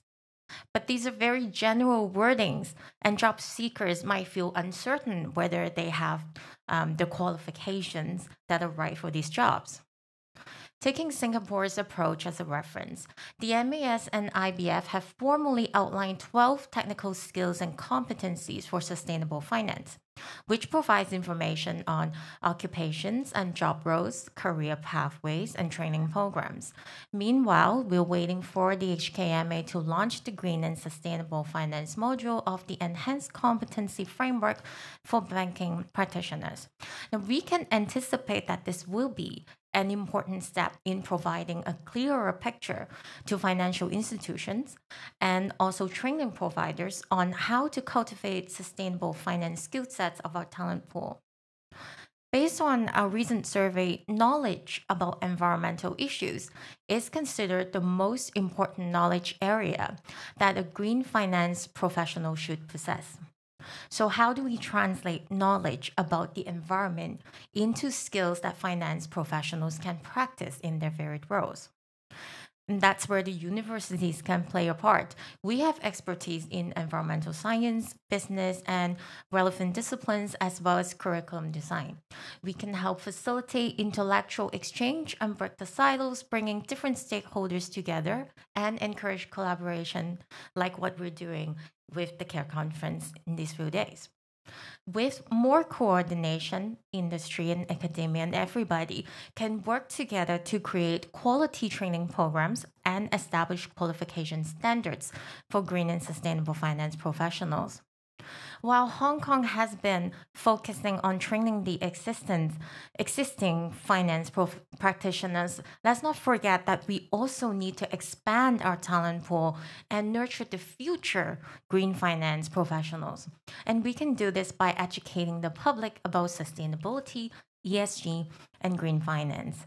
And earlier this year, we surveyed the Hong Kong adult population and found that only 30% of the population has heard of ESG investing or knows what ESG stands for. So how should we expect people to want to work in this field if they haven't even heard of ESG? There's a lot more on this topic that we can talk about, but I only have like 20 seconds left on the clock. So I want to tell you that we just issued a report today. This is on green and sustainable finance talent. We have copies outside near the reception area. If you prefer an e-copy, and also for our audience online, you can download this report at the HKUST Business School website. And Lionel is the main researcher who put this report together. So he has a lot of good insights to share. If you're interested in finding out more, please talk to Lionel or myself during the break or after the event. And I'm down to, okay, I'm overrun. So I'll pass the floor back to Simon. Thank you. Thank you. Thank you, Christy. Please take a seat.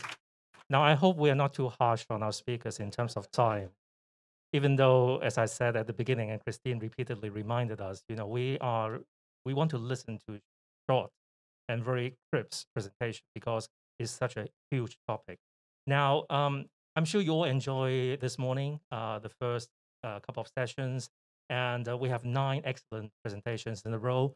So please join me to give it up to all the speakers one more time. So it's time for a break, and I'm pleased to report to Christine, actually, we have achieved some time credit, not carbon credit yet, but some time credits. I think we have finished 3 minutes earlier. So I think we can have a well-deserved 18-minute break, to be precise. Please come back at 11:15, and our next panel will start at 11:15 sharp. Thank you. See you later.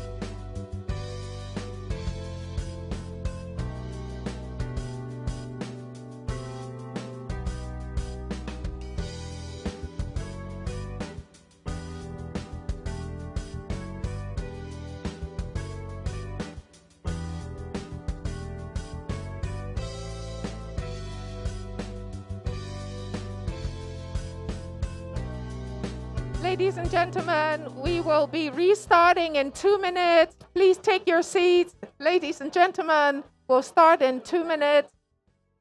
And for panel 1 members, please get ready.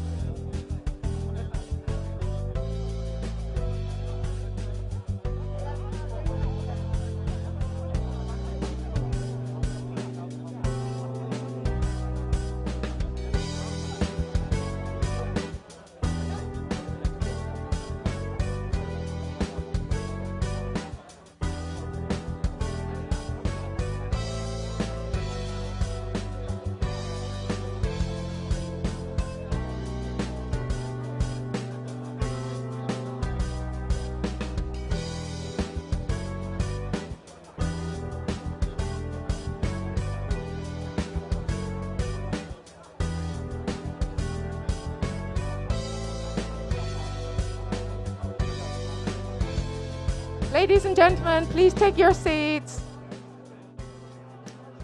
Panel 1.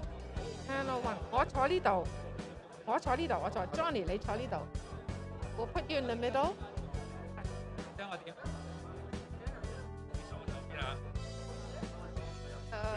你坐嗰度，係。你講。Frederick 坐喺ฝั่，TSAI put next to that.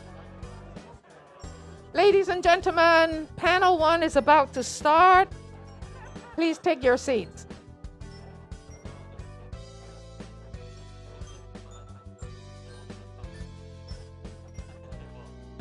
Ladies and gentlemen, please take your seats. Thank you very much.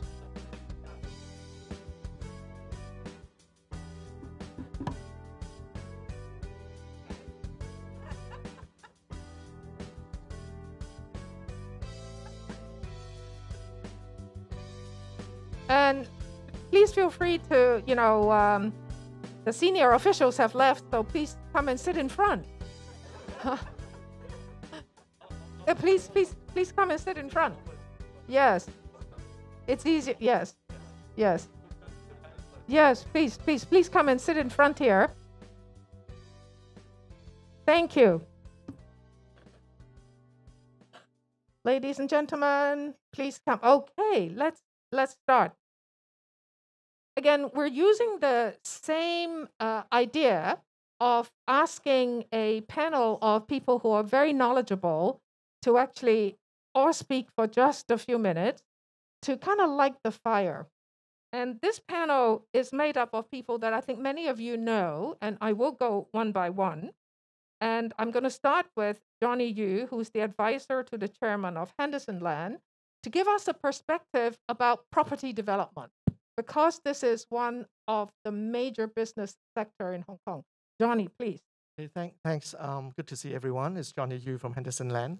So to start with, I want to say at Henderson Land, we take sustainability very seriously.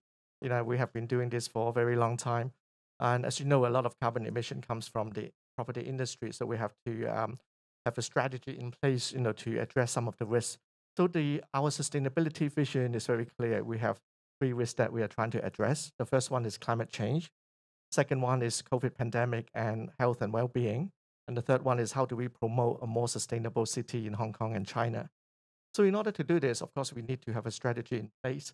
The strategy is very easy to remember that we have been communicating internally and externally, which is summarized in one word called GIVE, G-I-V-E. G is obviously for green for planet. So we are trying to reduce the environmental impact. And also, if you were to look at our green accreditations starting from over 10 years ago, we probably have the largest number of green accreditations in Hong Kong in the private sector.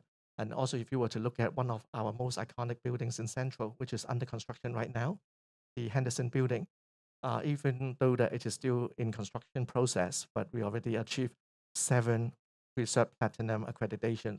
You name it, Green Plus, LEED, WELL, China Healthy Building, China Green Building label, we all have it. So that's the strategy for green. In terms of I is for innovation, which is innovation for future. So we focus on technology innovation as well as social innovation.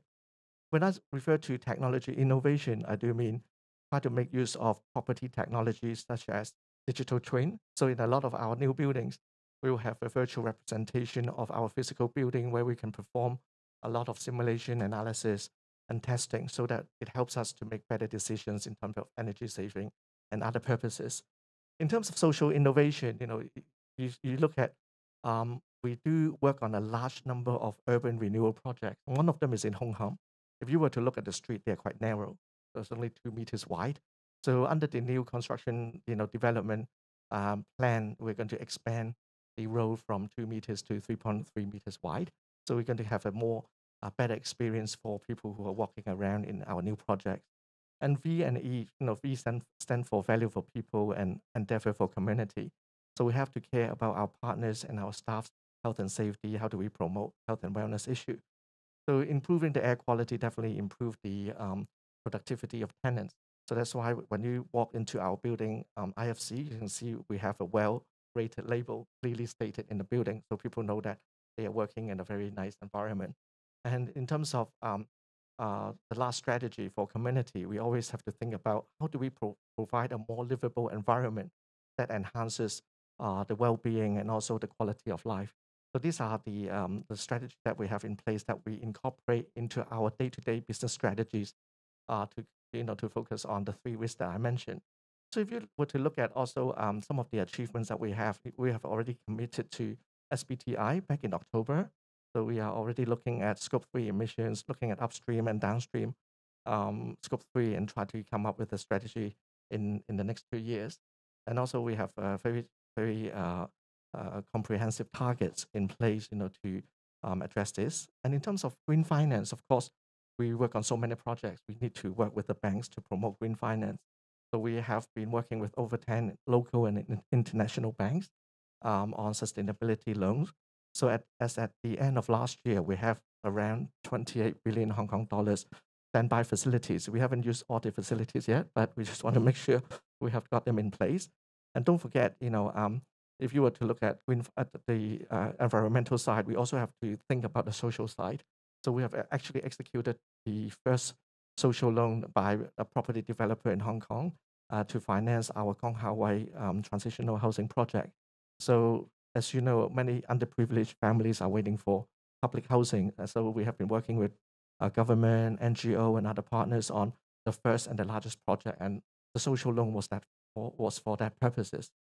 And finally, I just want to spend a few seconds, just to tell you that I thought I still have a few minutes. Sorry, I only have a few seconds to tell you something, which I think is a good news for Hong Kong. Is that I just came back from Bali last month. I would like to thank the Green Building Council in Hong Kong nominated Henderson Land for the APEC Award in ESG, which is organized by the World Green Building Council. And I want to say we did not disappoint you. And Hong Kong Henderson Land has won the business leadership and sustainability for the APAC region organized by the World Green Building Council. So I think very proud of Hong Kong and very proud of Henderson Land under the leadership of our two chairmen, Dr. Martin Lee and Dr. Peter Lee. Thank you. Well, thank you. That's very good news that you have won this prize. Our next speaker is Stephanie Low, who's the Executive Director of Shui On Management Limited. And I know, Stephanie, that you have actually created a new company to do retrofit. And I think for everybody here, there are a lot of you from the built environment sector. We know building retrofit for Hong Kong is very important. So please share your idea with us. Thank you, Christine, for inviting me. Shui On actually is comprised of two components to our business. One is real estate development, which I won't focus on today. That's primarily in mainland China through Shui On Land. And the second is in SOCAM, Shui On Construction. So I think a lot of you know in a UN report, the construction and built environment actually makes up close to 40% of the global emissions. Out of that percentage, approximately 11 to 12% is from the construction and materials, and the remainder from the operations of the building. So in SOCAM, we're thinking about how we can systematically rethink the way buildings are built and how buildings can be managed and operated going forward. And this is why I think Christine wanted me to come and share a little bit more about how we're thinking about retrofits.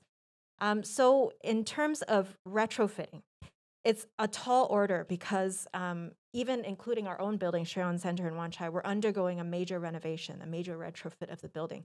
Because the building is over 30 years old, the building hardware is to a point where you can only get so much more efficiency out of it. I think everyone here probably understands that, to a certain level, you can, use small interventions, whether software and such, and reduce the energy consumption of a building by about, 10%. But beyond that, you really have to have hardware interventions. And that involves CapEx. It often involves loss of rental income. It's a huge hindrance to your tenancies. And in Hong Kong buildings, oftentimes multiple owners are involved, and it's very, very hard to build consensus. And so a lot of the older building stock is left untouched. So the way that we're thinking about it, this has to be a long-term, multi-prong approach. We're starting with offering retro commissioning services. So the definition of retro commissioning is more along the lines of building software. So offering software management systems that can actually make smarter, using IoT sensors to actually inform tenants about their energy consumption, inform the building owners about their energy consumption, and therefore provide more data to actually smartly reduce the energy consumption in a building. And actually, you can, through that, reduce the labor force as well. Secondly, in terms of a real retrofit and a hardware upgrade, these are also services that we offer, but this is often proving to be a much taller order. So what we're doing, for example, in Shui On Center, we're actually changing out the entire chiller plant.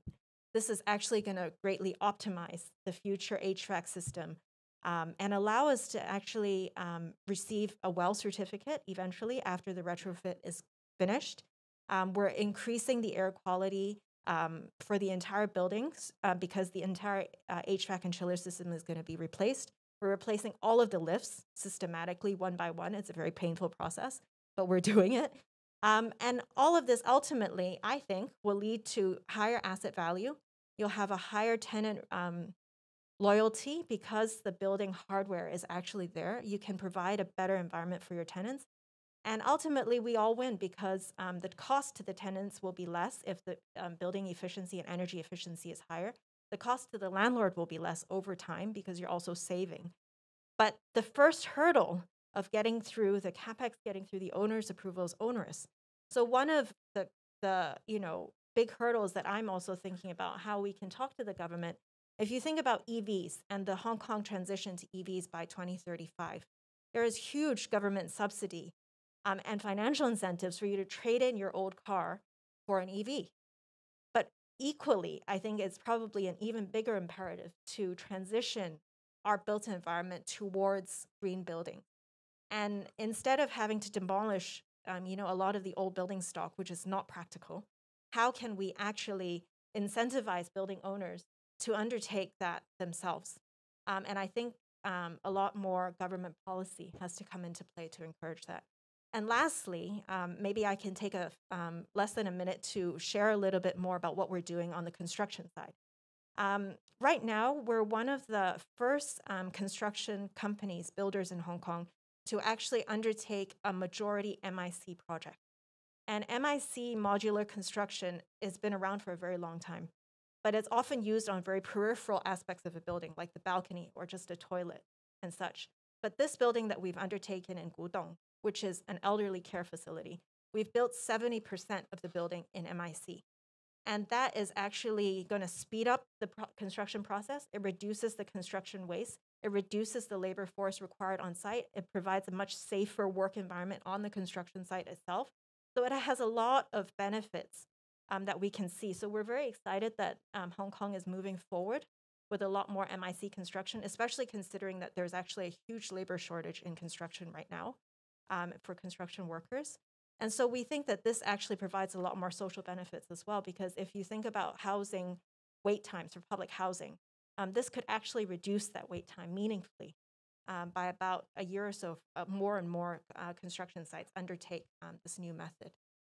So with that, I hope, actually, lastly, maybe one area based on the sharing this morning that we can think about is if these avoidance measures can eventually actually generate carbon credits on the core carbon exchange in the longer term, there may be another element of financial incentive there. Thank you. Maybe I can use the chairman prerogative just to add one word here, because here we have people from the built environment sector, we have property developers, we have elders who shared with us from a CFO's point of view, we have some policymakers here. I just want to say that we do need in Hong Kong some kind of policy for 20 to 30-year retrofit of our buildings, right? Because actually the building stock in Hong Kong is quite old, both for some commercial buildings and residential buildings. So we have companies here, we have a community of people here who can actually get this going, but we don't have the policy. This can't happen one building at a time. And we also have financiers here. So is it possible for us to combine our knowledge and what we think is going to be good for Hong Kong and actually generate plans for the government that could work? Because I think we've all talked a bit amongst ourselves, but what we haven't quite done is talk across the discipline so that we can stitch together workable solutions, workable ideas and time frame that the market will finance. So hopefully for those of you who are here in these various sectors, please think about how we can take these ideas forward. Our next speaker is Lincoln Pan from PAG. He's the partner and co-head of private equity, and it's a kind of homegrown company, and maybe you can tell a little bit about the background and what you think of what we've been talking about today. Again, thank you for the invitation to share some thoughts with this group. So PAG is an alternative investment fund. It was founded here in Hong Kong over 20 plus years ago. And today we have over 600 employees across the region. We manage over $55 billion in capital. And indirectly through companies we own a majority share of or provide financing for and invest behind, we employ about 500,000 people across the region. And like everyone here in this room, we care a lot about sustainability. But our issue is we're not very good at it. And this is ultimately one reason I discussed, when Christine invited us to speak, I wanted to join this discussion is how do we get better at it? Because we actually have a problem. So when people often talk about financing in this space, they talk about opportunity, which is green finance. Right? That's obviously an interesting opportunity, which many people in this room are in. For us, in the capital we manage, less than 2% is specifically earmarked for green finance. But the problem I have is that 98% of the capital we manage that aren't earmarked for green finance are under green pressure in all types of different ways. And ultimately, it all goes back to data. 5-6 years ago, we could go and talk to our investors, which is mostly pension funds, long-term money, sovereign wealth, insurance companies, and you can show a glossy brochure with a panda and with some kids and show your CSR program. They check the box and they move on and say you've done a proper job with ESG in your organization. 3-4 years ago, you go back and say, well, we have a ESG officer now, so a manager, sort of mid-level person who's thinking about ESG. You have a 3-4 page statement about what we care about on ESG, which you do, and they said, okay, that's good enough, you keep going. But what has happened now is our investors, which includes big pension funds and insurance companies, every quarter they send you a document. They send you a spreadsheet and say, tell us all these Scope 1, Scope 2 emissions happening in your companies. Tell us all the waste you're producing as an organization. And the problem I have is those people investing in real estate, there are methodologies to measure this. What we have in our portfolio is we have industrial companies, we have coffee shops, we have restaurants, we have people who manage buildings, we have people who do leasing, we have financial institutions. So then we step back and look at this as, yes, we actually care about this, but there's no methodology or common approach we can take to measuring these systems. So then we hire consultants to help us do this, but many of those consultants aren't willing to give us a verification certificate saying that their numbers are absolutely accurate.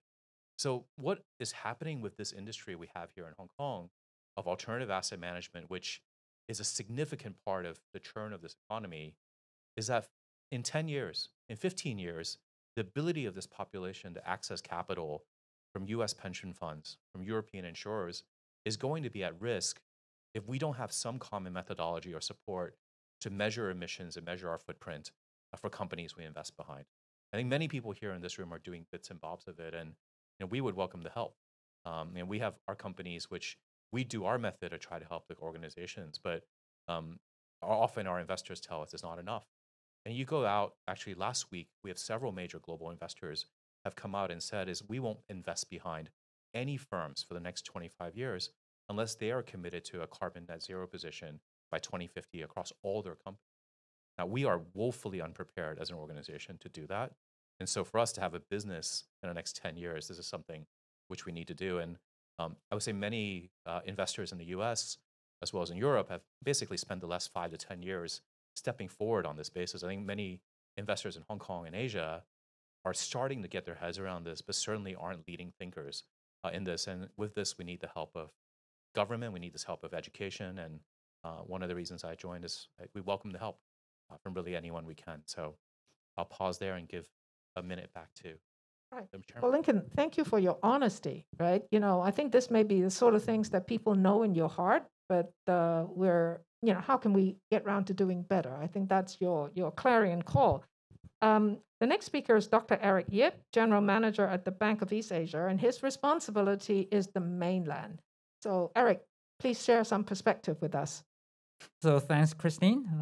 Congratulations for a very successful conference. The last time I checked, 1 week from you host the conference, the weather in Hong Kong is going to drop 10 degrees. So, and also I think you put us in a very difficult position because everyone, I think when you're given 5 minutes, you try to squeeze as much information as possible.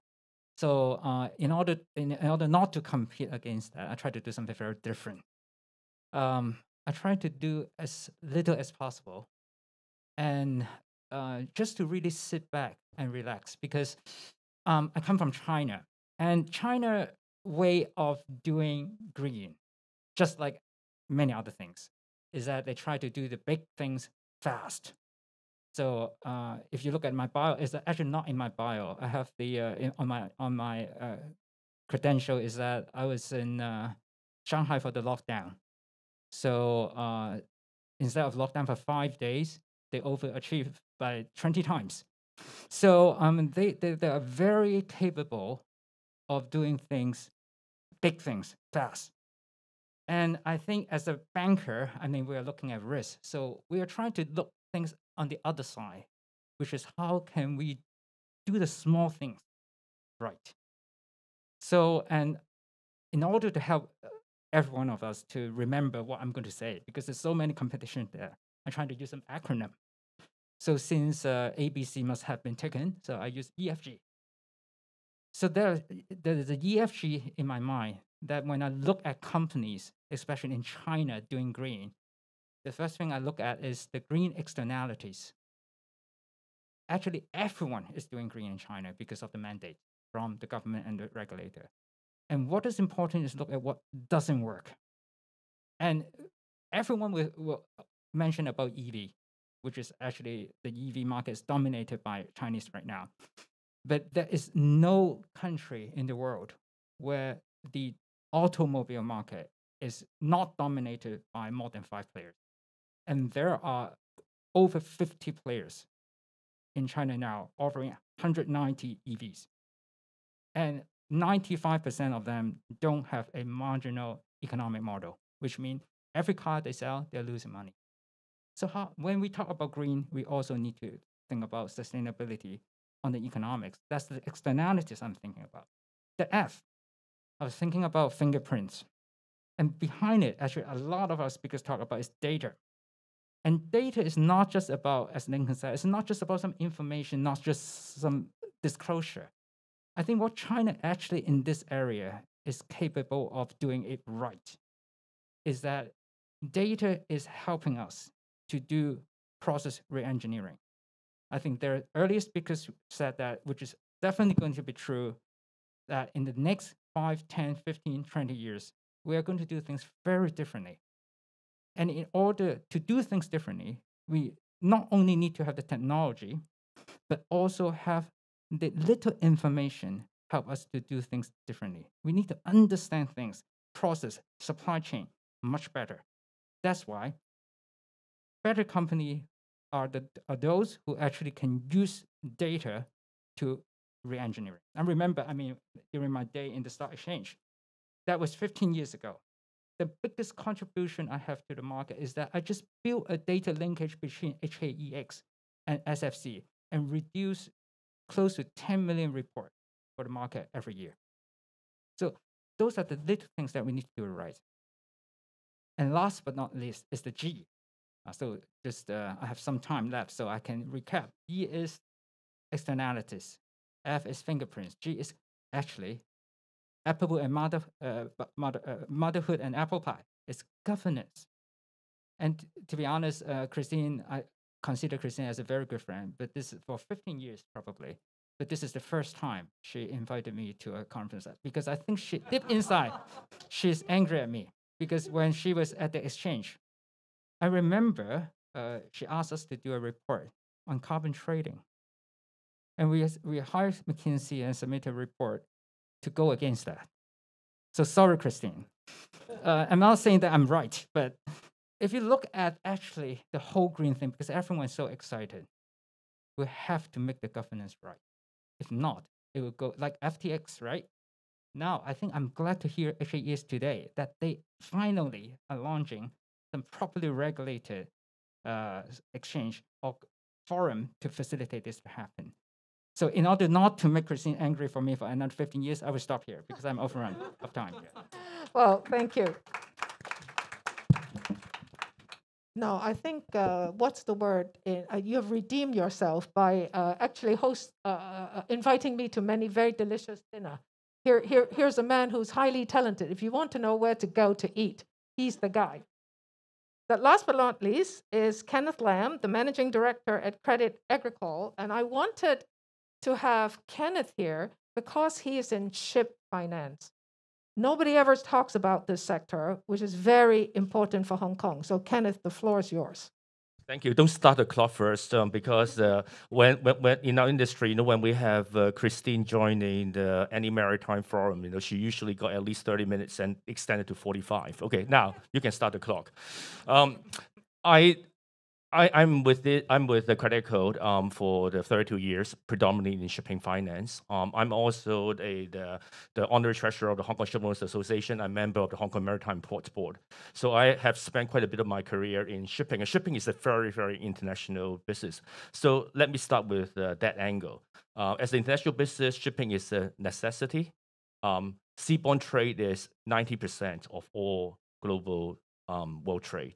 So it is a very, very important portion. Air transport is 1%, and the rest is basically by land. And this seaborne trade has been growing 3% per annum in the last 30 years. You've heard a lot of horror stories, about the cyclicality of shipping. It's true, but mainly it's because of a chronic oversupply that has actually started slowly disappearing since 2008. If I got time, I will come back. I'll come back to that. So these fleets of vessels, that carry, the 90% of seaborne trades, about 60,000 what we call the ocean-going vessels. And this fleet is carrying approximately 12 billion tons of cargo last year. This fleet is worth 1.4 trillion US dollars. And the fleet has to be replenished, right? Right now, we do not have a large order book, but still the new buildings on order is about $260 billion. Using some, very rough, estimate conventional wisdom, this order book is to be released, say within 2.5 years. So each year, the capex required is 80 to 100 billion easily, and this is more before the all this evolution, on the ESG, because using predominantly more, conventional technology with some transitional technology, we're looking at that. So long story short, we estimate that, by 2030, the annual capex required for the renewal of the fleet is at least, $130 to $150 billion, per annum. And Hong Kong, will be a part of, will be part of this, to solve this capacity issues. In terms of ESG, this fleet, seaborne trade, approximately is responsible for close to 3% of the global greenhouse gas, emission. So it's actually not bad. We ship 90% of the goods, and we are only 3%, of the problem. But shipping is also actually might not be that apparent, but it's actually quite regulated. Under the IMO, there are clear objectives of how the fleet should serve the Paris requirements. So there are targets roughly, for 2030, for 2050. For what has been printed, it is for 2050. The absolute reduction has to be by the 50%, on the carbon reduction, and it's actually moving to a net zero regime. On a more important, on the intensity targets, meaning that for the cargo, for the emission on the cargo distance travel basis, is actually to be reduced by the 40% in 2030, and it's going to be reduced by 70% by 2050. I mentioned this because, in terms of collecting data, the whole fleet actually is under a trajectory on each vessel basis has to observe these targets. I would say, cut a long story short, while it is not antagonizing the clients, ship owners, who want to raise the financing, but it will be true that for owners who are not going to be looking seriously into this trajectory, they will find it increasingly difficult to raise financing. I only have 35 seconds left, and I would just say quickly, for Hong Kong, the mentality has always been to build a maritime cluster in Hong Kong, starting with the owners who are making important decisions on the buy and sell vessels, on the employment, of the vessels, and also on the financing matters. The rest of the ecosystem is going to follow. And so, under that context, all these ESG concerns are very, very important, in each of the owners' mind who make important decisions, and all the commercial principles, all the other in the ecosystems are going to follow. And I think that has exhausted my time. I just say that it is also a mentality thing. Everybody in the industry, also in terms of operational pattern, in terms of how to improve the technologies. It's just going to be in the mentality of having more efficiency and build a better world for us. Thank you. Thank you. But you can see how well people can do in 5 minutes. Now, if you can set the time for another 5 minutes, whilst we don't have a lot of time for panel discussion, I think from the floor, you may have something you want to share with us. So can I have a show of hands for people who might like to make some comments? 1, 2, anyone else? Just 2 comments, please, Grace. Thank you very much.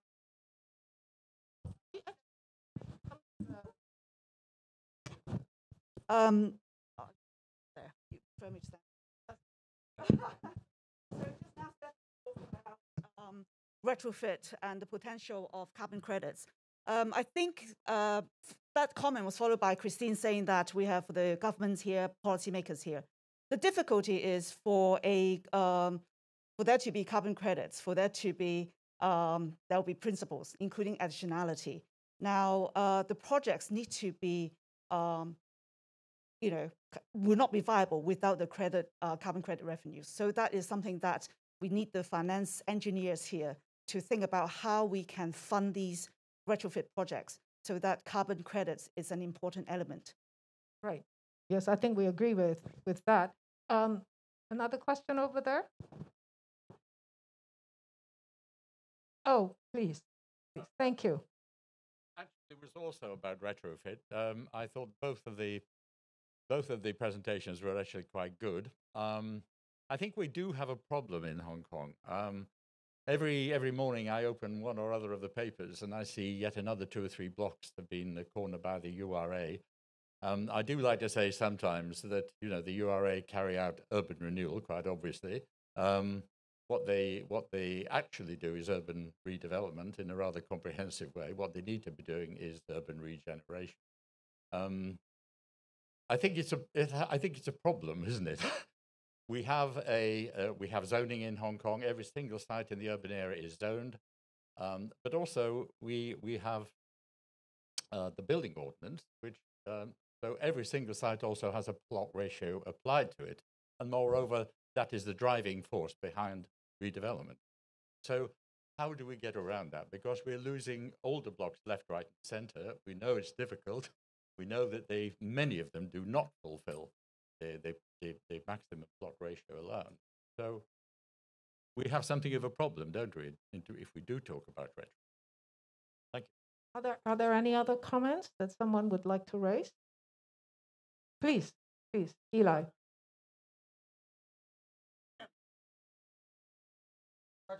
Peter, isn't it?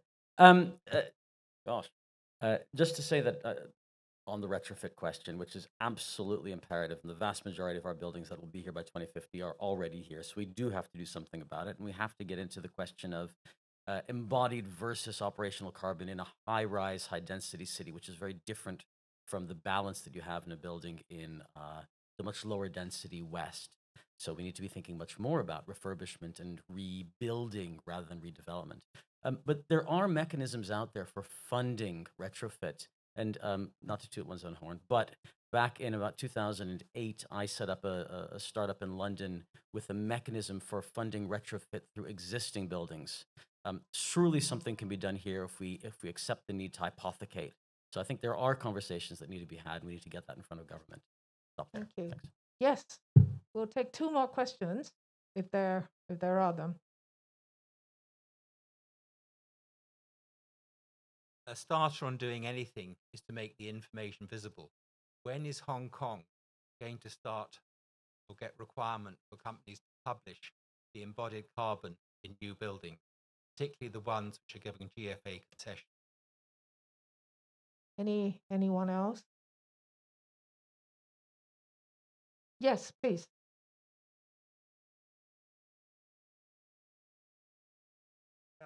I just want to ask about the shipping industry. I mean, we're really up against it. I'm just wondering what technology is really going to allow us to meet those 1.5-degree goals at the moment. It seems like there isn't a completely viable solution at the moment. Well, can we just take those like one-liner, whatever reaction you might have to that? But we'll go with you first, Kenneth, because you have the easy question. Christy, you know a lot as well. For people talking about what is the clean energies in shipping is hydrogen, ammonia, methanol, and the trick is who is going to where do we find the renewable energies to produce that? And we're talking about solar, wind, or nuclear. So what is that kind of investment? How it's going to come by? I think Christine actually got more ideas as well. I think that the answer is trillions and trillions of dollars and a lot of hard work, right? So maybe, Johnny, just one-liner from you. I know this is not much of a discussion, but, it'll get something going after the conference. Yeah, I guess we all have to work together to find the solutions for the questions that were raised earlier. You know, we cannot do it alone. As a developer, all I can do is I can go back and provide feedbacks to my, to my team.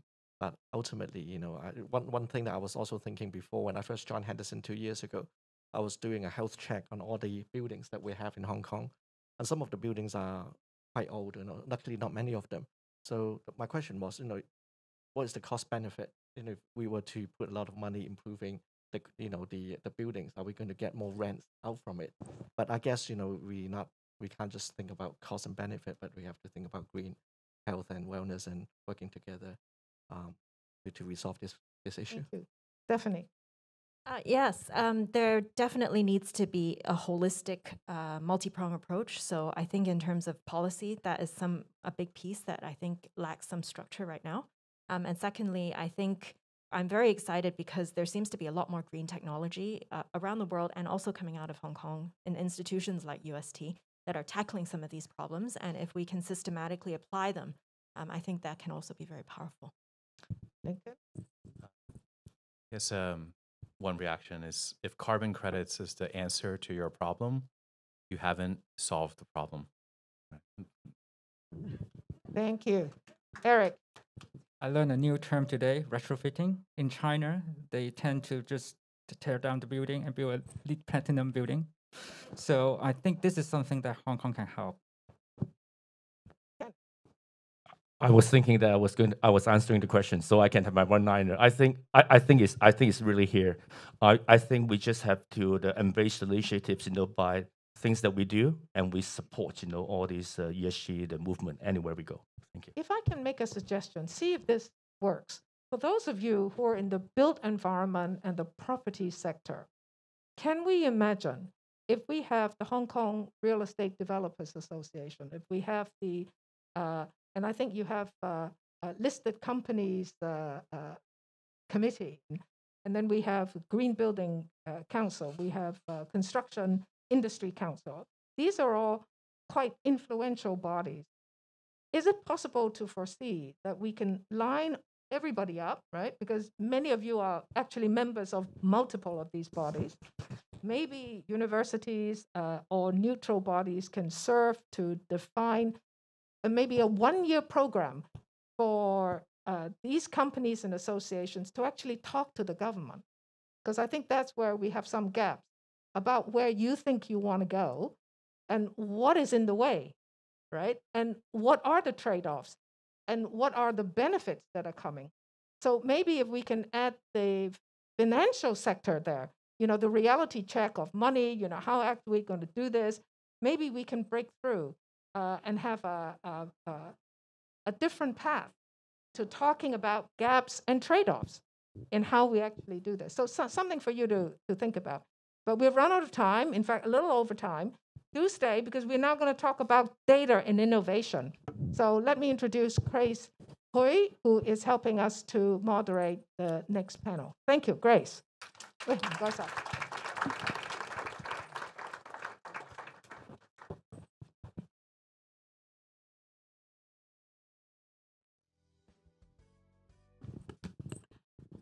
So I'm the last panel before lunch, and I have got to keep to the timer.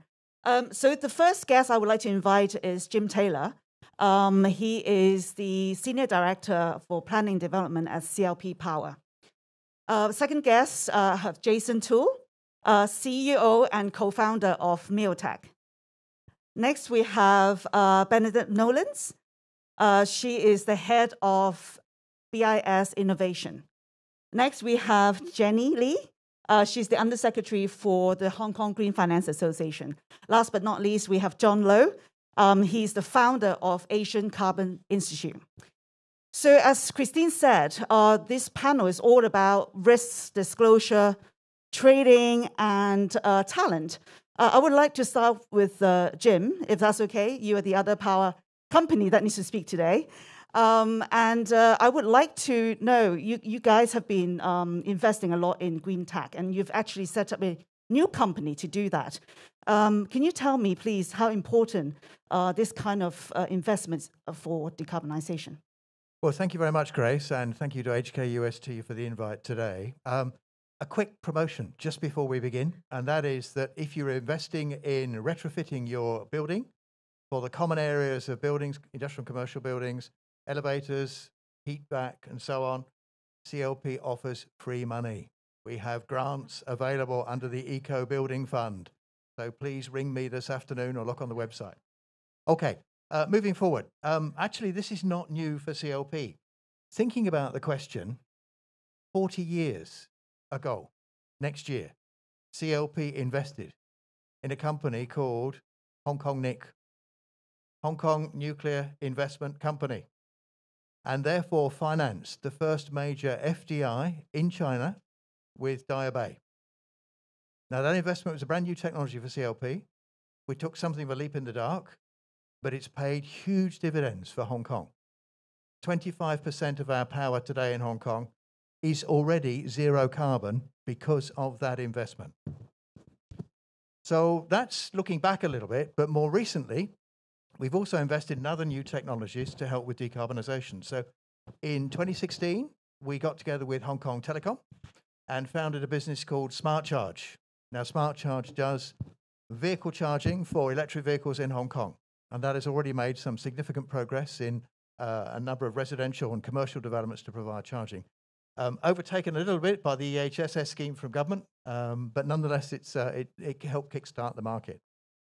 I think I'd like to just mention that for the transport sector, that's about 20% of carbon's emission in Hong Kong, so it's important we do work on that. CLP has acted as a strategic investor in a number of new businesses. And one program I want to talk about is something called Free Electrons, F-R-E-E, electrons. So look it up on the web. You'll find that it's a combination of utilities. Around about 40 countries are involved. And this helps bring new startups to market. It enables the utility to provide space for those new startups to try out their products in real life situations. So they can test and pilot, and they can see how they're doing in terms of that technology meeting its objectives. They can get feedback and also potentially some investment. Now that covers, I think, about 80 million US worth of deals so far since the program was established. Now, I think close at home in Hong Kong, we've established something called Smart Energy Connect. Again, if you look it up on the web, you'll see.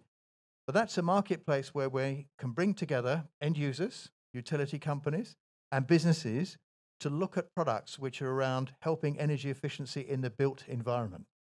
So if you're looking at how to operate your building, how to save energy in the building, how to upgrade your chillers, how to manage the building more effectively, we have software on that site which you can actually use. So looking at more direct investment in a broader context, CLP has invested in 3 countries in particular, in Israel, in the US, and in China, with new startups and new businesses. And that's held through CLP Innovation Enterprises Limited. And we look for technologies that have the opportunity to move things forward on climate change quickly and efficiently. Now, we've helped some of those companies also join up with other investors. NTRAC is a very good example of a local company where I think it's an Alibaba Innovation Fund winner, where we've helped bring them together with other investors. I also want to just think a little bit about some of the overseas investments. And I have got a crib sheet here because there are quite a lot. So we're using companies like AutoGrid to do demand response here in Hong Kong. Last year, we ran a mass market trial for demand response on the very hot days we heard about earlier on. We've also invested in Clarity, which looks at cybersecurity for infrastructure. We've got investments in a number of other businesses in things like battery technology, hydrogen processing, software and inverters in grid operation. So a number of different investments, both collectively and individually. But I think really I come back to the point at the start of the meeting, we talked about HKUST, think and do. You actually need both. Thinking is good, but doing is also good. So from our point of view, we're thinking about the future, thinking about new technologies, but we also have to do the do bit. So if we can help those new startups, those new businesses, get an opportunity to test out their products, get some real life feedback, and get some support moving forward, it's good for them, it's good for us, and it's good for the environment in meeting the climate change challenge. And I'm 1 second left. Thank you very much, Mr. Taylor.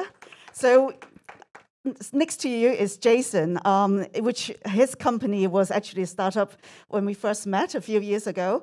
It started off as a fintech, it's evolved from an ESG company, data company, to ESG reporting company. And since last year and a bit, it's become a carbon advisory company. So please, could you tell us how you see the future of data is going to evolve? Yeah, first of all, I want to thank Grace, Christine, and UST and all the organizers for inviting us. We are probably among the attendees here, the only startup and a homegrown startup here in Hong Kong, but we're no longer a small company. We have more than 300 people.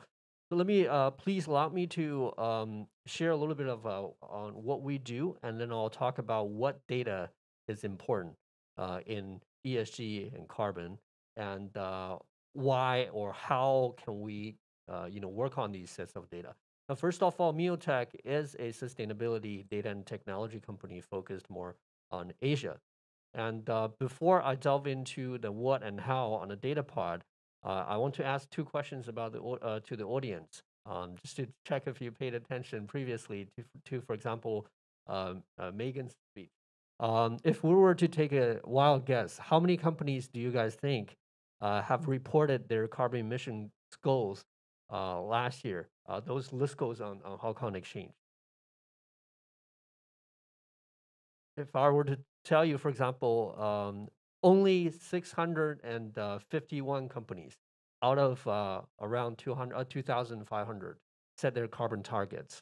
Having said that, the year before that, in the 2020 reporting season, the number was 108. So it grew 6 times. So what do we do? What does MioTech do? On one hand, if you want to get these sets of data for your investments, then we supply these data to financial institutions. On the other hand, what if, for example, for the rest of the companies, if they have not reported, and many would imagine that some of them may not want to report, but the fact is that when we approach these companies, or when we represented our financial institutional clients to approach these companies, the vast majority of them, I can assure you, 99% of them want to report, but they have not reported. It's because they simply told us that they do not have the data. So they have not digitized all their internal data, and they wanted to do better, but they don't have a way to do it. They don't have the tools, the technical tools. That's in a nutshell what MioTech does. We work with both financial institutions and corporates. We supply data to financial institutions and work with corporates to enhance their sustainability by offering them software. Now, having said that, what are the data sets that are available in the sustainability space? I would like to introduce the concept of a data value chain. From the very origin of the data, for example, we have panelists who talk about building management, where you can install sensors. For manufacturing or industrials, it's the same. You have to get into the production line where it consumes energy and where it actually emits carbon dioxide or other types of emissions.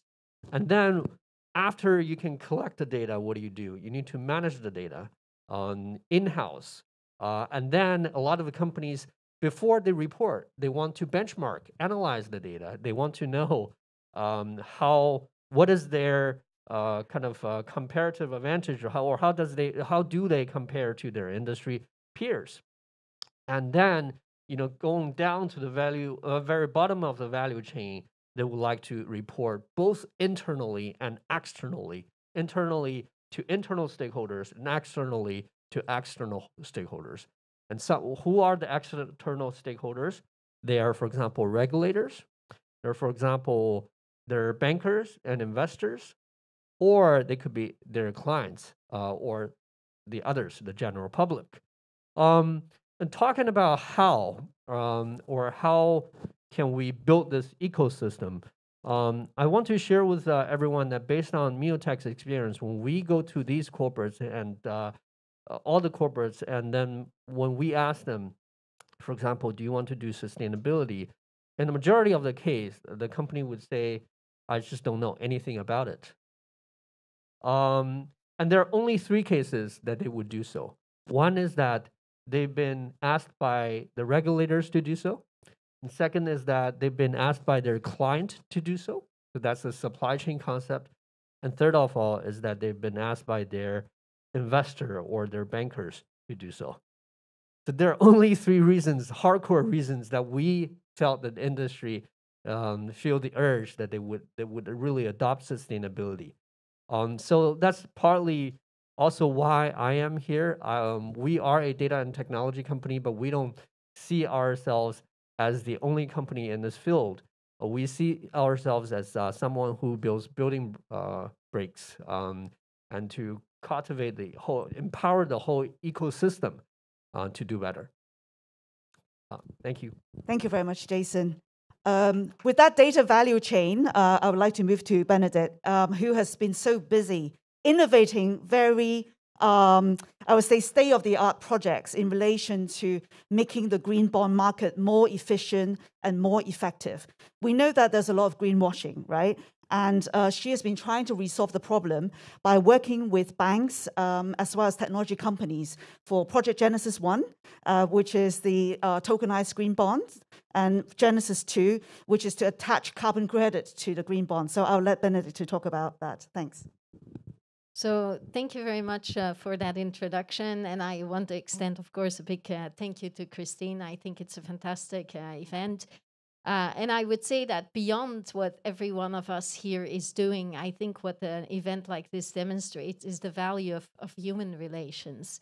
And I think beyond data and tech, which I will talk more about, actually human relationships are incredibly important. So when I look in this room, as you said, you've very carefully selected the people, and clearly each one of them has contributed something. It's also very clear, as you mentioned, that it is extremely diverse and extremely multifaceted and extremely multidisciplinary. And I think that's what I often struggle with myself. So while I try to achieve a lot, I always think like, man, it's a little pigeonhole I'm in.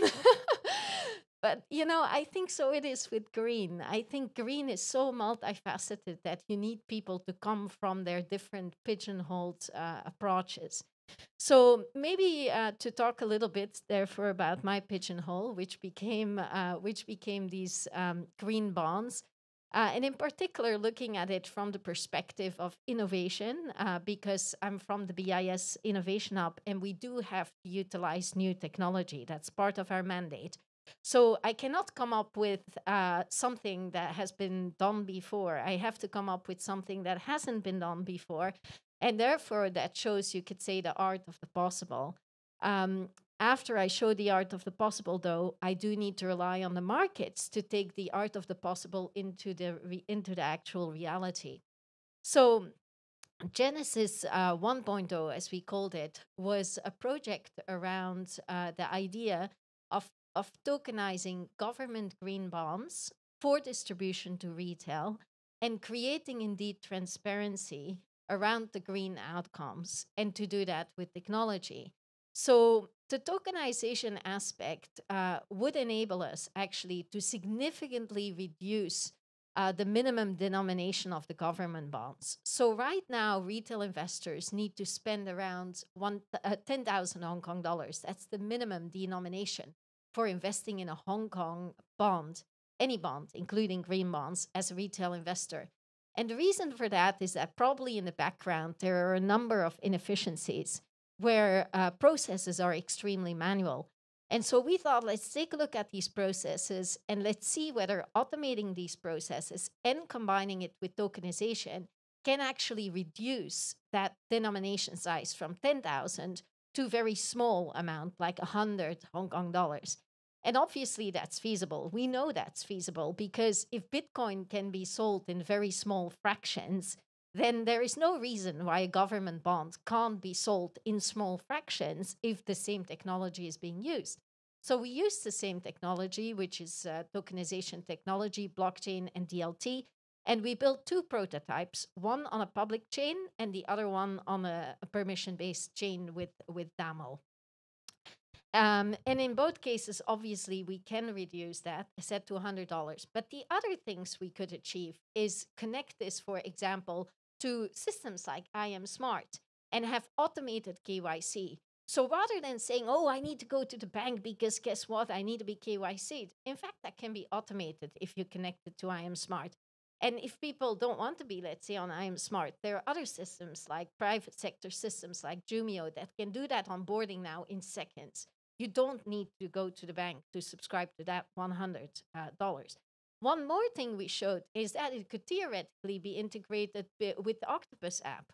So as long as Octopus would be allowed to sell these bonds, that's the question on licensing, as long as it would be allowed to do that, you would just go onto your app, Octopus app, and you buy your Hong Kong dollars 100 of that government bond. Why is that important? It's important because it will improve the community engagement. Also, the Octopus app has a following that is huge in Hong Kong. The footprint is huge. You don't need to make a new footprint if you have a footprint. The last thing it does is we can create indeed transparency around the outcomes of those bonds. So for example, the solar investments or any kind of renewable investments. Anyway, that was Genesis 1, and I saved 13 seconds for Genesis 2. So Genesis 2 took that further. We worked with the UN. We also worked on bond tokenization, but we attached the future carbon credits. And so in sum, behind that is the use again of IoT devices at the source, at the solar plant, at the renewable plant, combined with logging those carbon credits onto blockchain so that the provenance of these carbon credits is established and they can't be reused, which is one of the problems probably in the carbon credit market as you look forward to it. And then in some, get those automated through smart contract delivery to the investor. So the investor here is not retail, it's likely institutional because this is a complex product. And on top of it, as said, these investors, the attraction is they don't just get a coupon, but instead what they get is they get carbon credits delivered in the future. So that's where we came from, and I need to hand it back to you. Thank you very much, Benedict. And if you want to get more information about these two projects, actually, you can find it on the BIS website. It has a lot of information on how to make it work, and there's proof of concept already there. Next is the Undersecretary of the Green Finance Association, Jenny.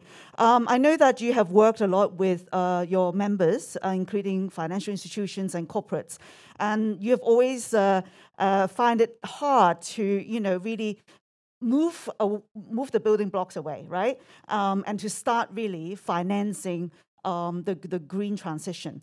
Now, you have heard a lot today about data, and I would like to see what your view now is regarding the climate tech data. Yeah, look, thank you very much, Christine, for inviting me to join this panel. I think when we look at where the industry is, it's still very emerging. It's really only been in the last 2 years that we've seen locally based tech companies really establish. We've seen government initiatives like the Hong Kong Science Park and also Cyberport start to allocate monies and funds to support the industry. But I think there's a lot more that needs to be done to really grow this industry. And so then what we are really seeing now is by bringing together, us as an association, the government, the private sector, the financial institutions, we can drive like a lot of these conversations and discussions forward. And so from our perspective, what we'd like to do with our membership base is to build capacity, build that knowledge through like a series of, say, data tech and product innovation sharing, where some of these local startups can actually bring to market, meet the PEs, meet the VCs, share their experience, their knowledge, and get the investments that they actually need. Because I think public sector can only, and government can only fund so much. The private sector will now need to step in as well to support, to get to the Series B, to the next series, to even the listings that some of these companies will need to survive. Because I think you can have a great idea, but if you cannot be sustainable as a business, you'll find that within 3 to 4 years, they are no longer viable. So I think that's one of the things that we are going to be working on next year. The other issue is really looking at the unifying the marketplace around common standards. I think you can have data, you can have technology, but without a common standard, this data is not comparable, it's not interoperable, and so I think that is another area that also needs to happen in tandem with all this technology development. So we are working with the policy, with the regulators, with the government to look at common ground taxonomy, to look at kind of like the common overlap between the EU and the China taxonomy, and to see how Hong Kong can look to adopt and to align to this.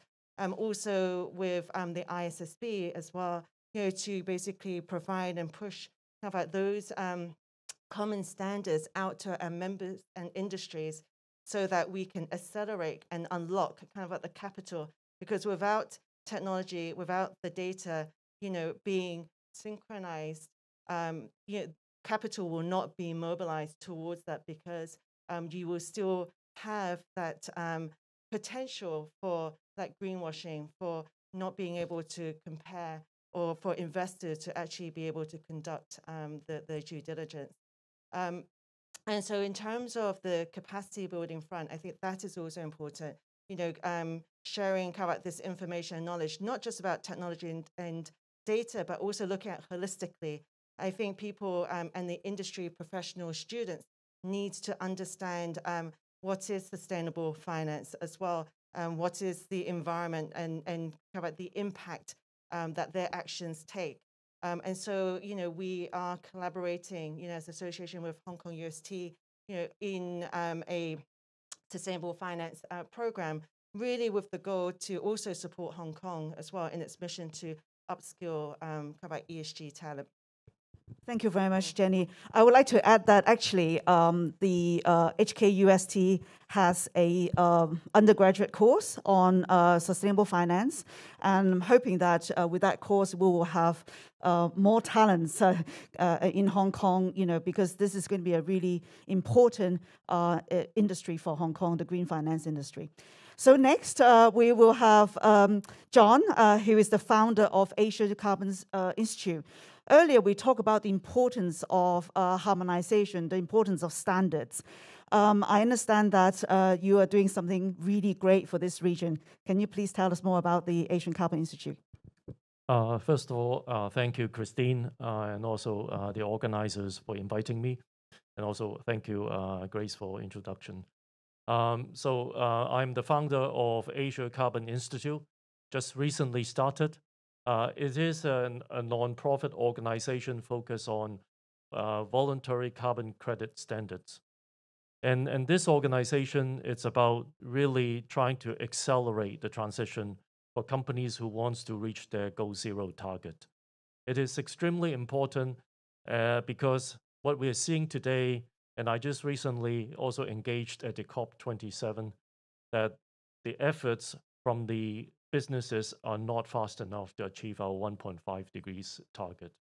And carbon credits, to many of you who know what this is, it's really an accelerant to help businesses to fund projects so that they can really finance projects which is actually not viable financially to reduce their carbon. And we hear many of the experts here today talk about decarbonization of the marine sector, retrofitting, how do we decarbonize existing buildings?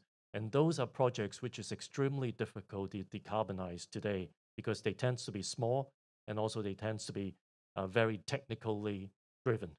And this is where myself, and a group of experts founded this organization is really to develop methodology and standards to help those sectors which is hard to decarbonize. So let me share with you the goals of my organization. So the first and the most important goal is really not just look at nature-based solution. So in our sector of carbon credit generation, a lot of our peers like Vera and Gold Standards, they are very much focused their energy and attentions on nature-based solution, which is protection of forest, prevent deforestation or afforestation efforts.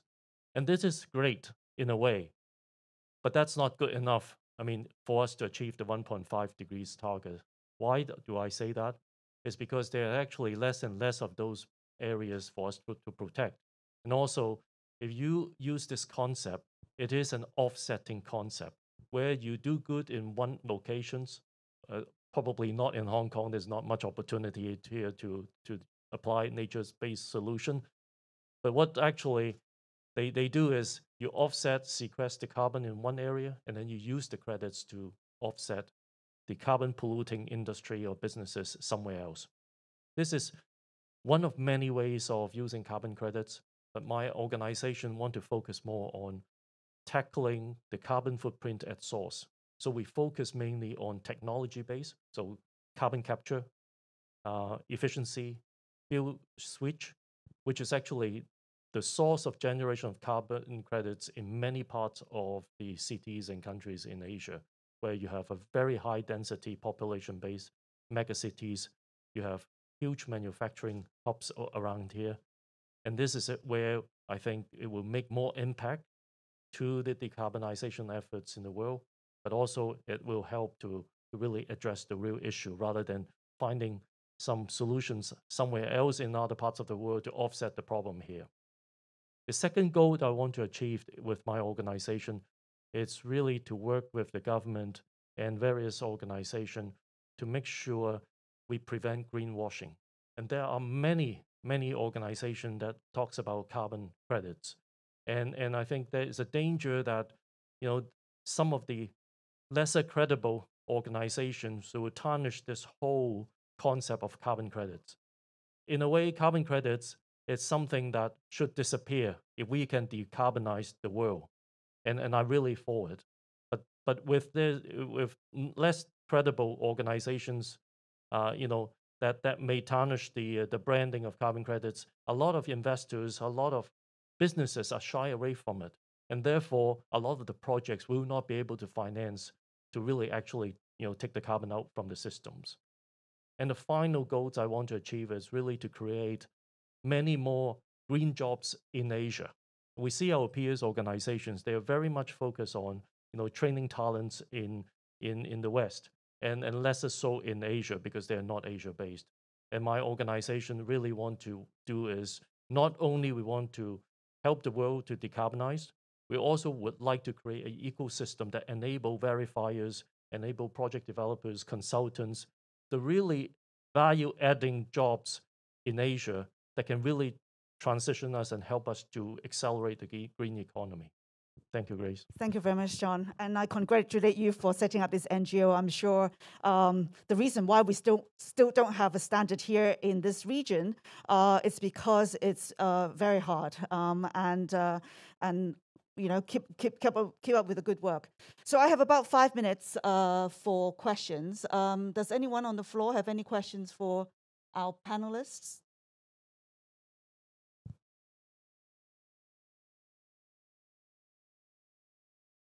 If not, I do have a question. So when you decarbonize, for example, you are confronted with a lot of risks, especially using technology, etc. So question for you, Jim, is how does CLP Power manage the risks in the decarbonization efforts using technology? That's a very comprehensive question, and I'll try and give a less than comprehensive answer, given that I can see lunch is calling for many folks. One of the most important statistics for Hong Kong at today's point, 58% of all the energy used in our city is from electricity. It's amongst the highest percentages anywhere in the world. And that means the reliability of that supply is absolutely critical. All of the financial institutions in the room today must have 100% reliable supply. So in going through decarbonisation, we have to manage the inherent characteristics of different types of energy. So for example, we've heard a comment earlier this morning, what happens if the sun doesn't shine or the wind doesn't blow? Well, we have to have batteries, or we have to have other plant to back them up when they're not available. If we have other plant using fuels and perhaps even new fuels, new zero carbon fuels like hydrogen looking forward on 20 or 30 years time, where's it going to come from? What's the supply chain like? Can I have 2 or 3 different sources? That enables me to manage price and volume risk. We also have to think about not throwing the baby out with the bathwater. So for example, at the moment, Nuclear is getting quite a bit of attention in Hong Kong. It is solid, it is reliable, it is zero carbon, and its pricing is relatively stable, which is a big help at the moment in Hong Kong. So I guess look at the new, but don't throw out the old. Risk is one side of the same coin as opportunity. So if there are new opportunities in new technologies that we can actually bring in, that's something we also want to look at. So that is a very quick answer to how we look at Thank risk. you very much, Jim. The next question is probably the last question. It's, Scope 3. So Jason, how are you going to help your clients to collect Scope 3 data? First of all, I think technology, as you put it, there is a little bit of a risk involved in technology, but when we're trying to solve a large-scale problem, technology is the best tool and is the probably most comprehensive tool to help you solve this. I think Scope 3 in particular is very important because what means to Scope 3 is that you need to establish a network. And this is how we, for example, when we work with our clients, corporate clients, what we have always emphasized on, we're not simply providing a technology that you can, for example, plug and play and do the in-house data gathering and reporting. But more importantly, as I have shared previously, how would you benchmark yourself and analyze these data? And then one step forward, how would you share it with both internal stakeholders and external stakeholders? Internal stakeholders, for example, with your employees, with different departments, but then external stakeholders means with your clients, your bankers, your investors, or even your IR overall to the general public.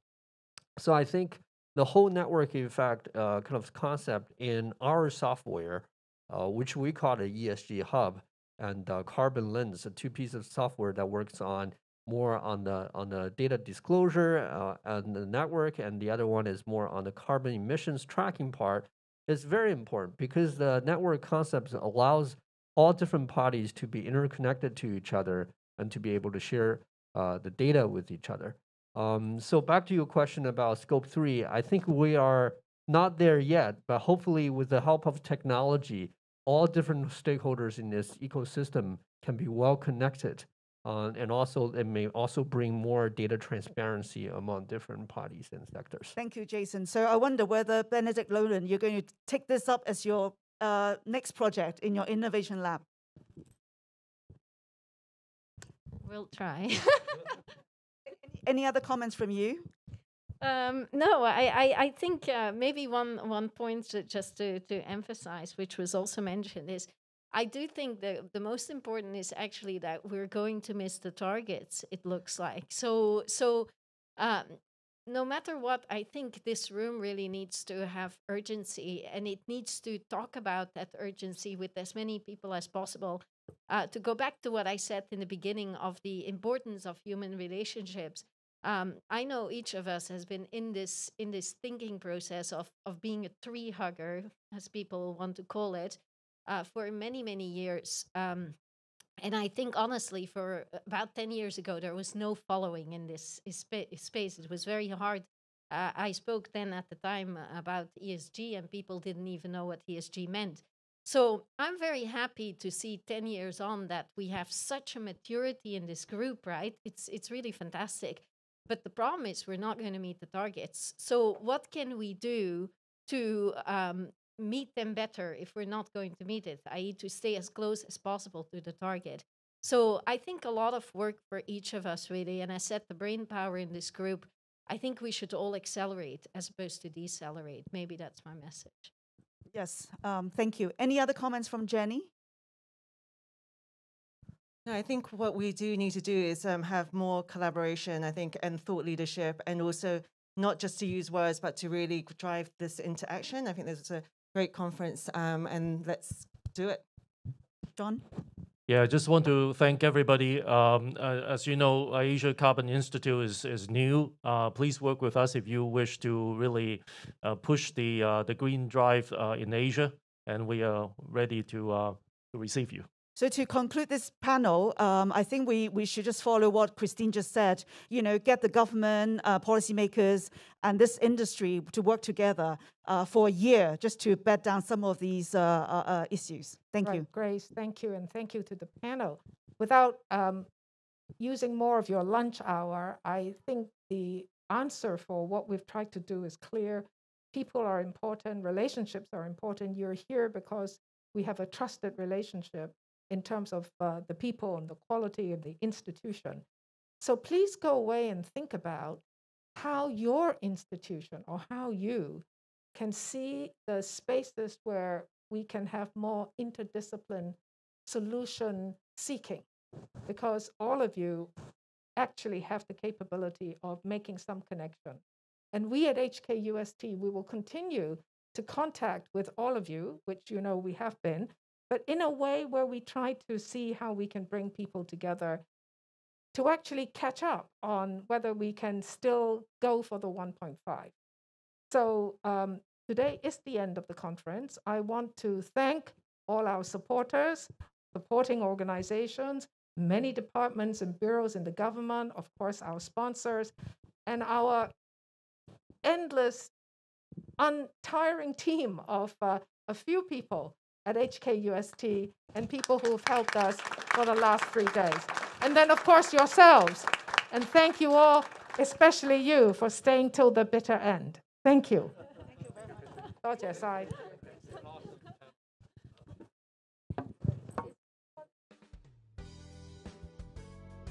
you so much.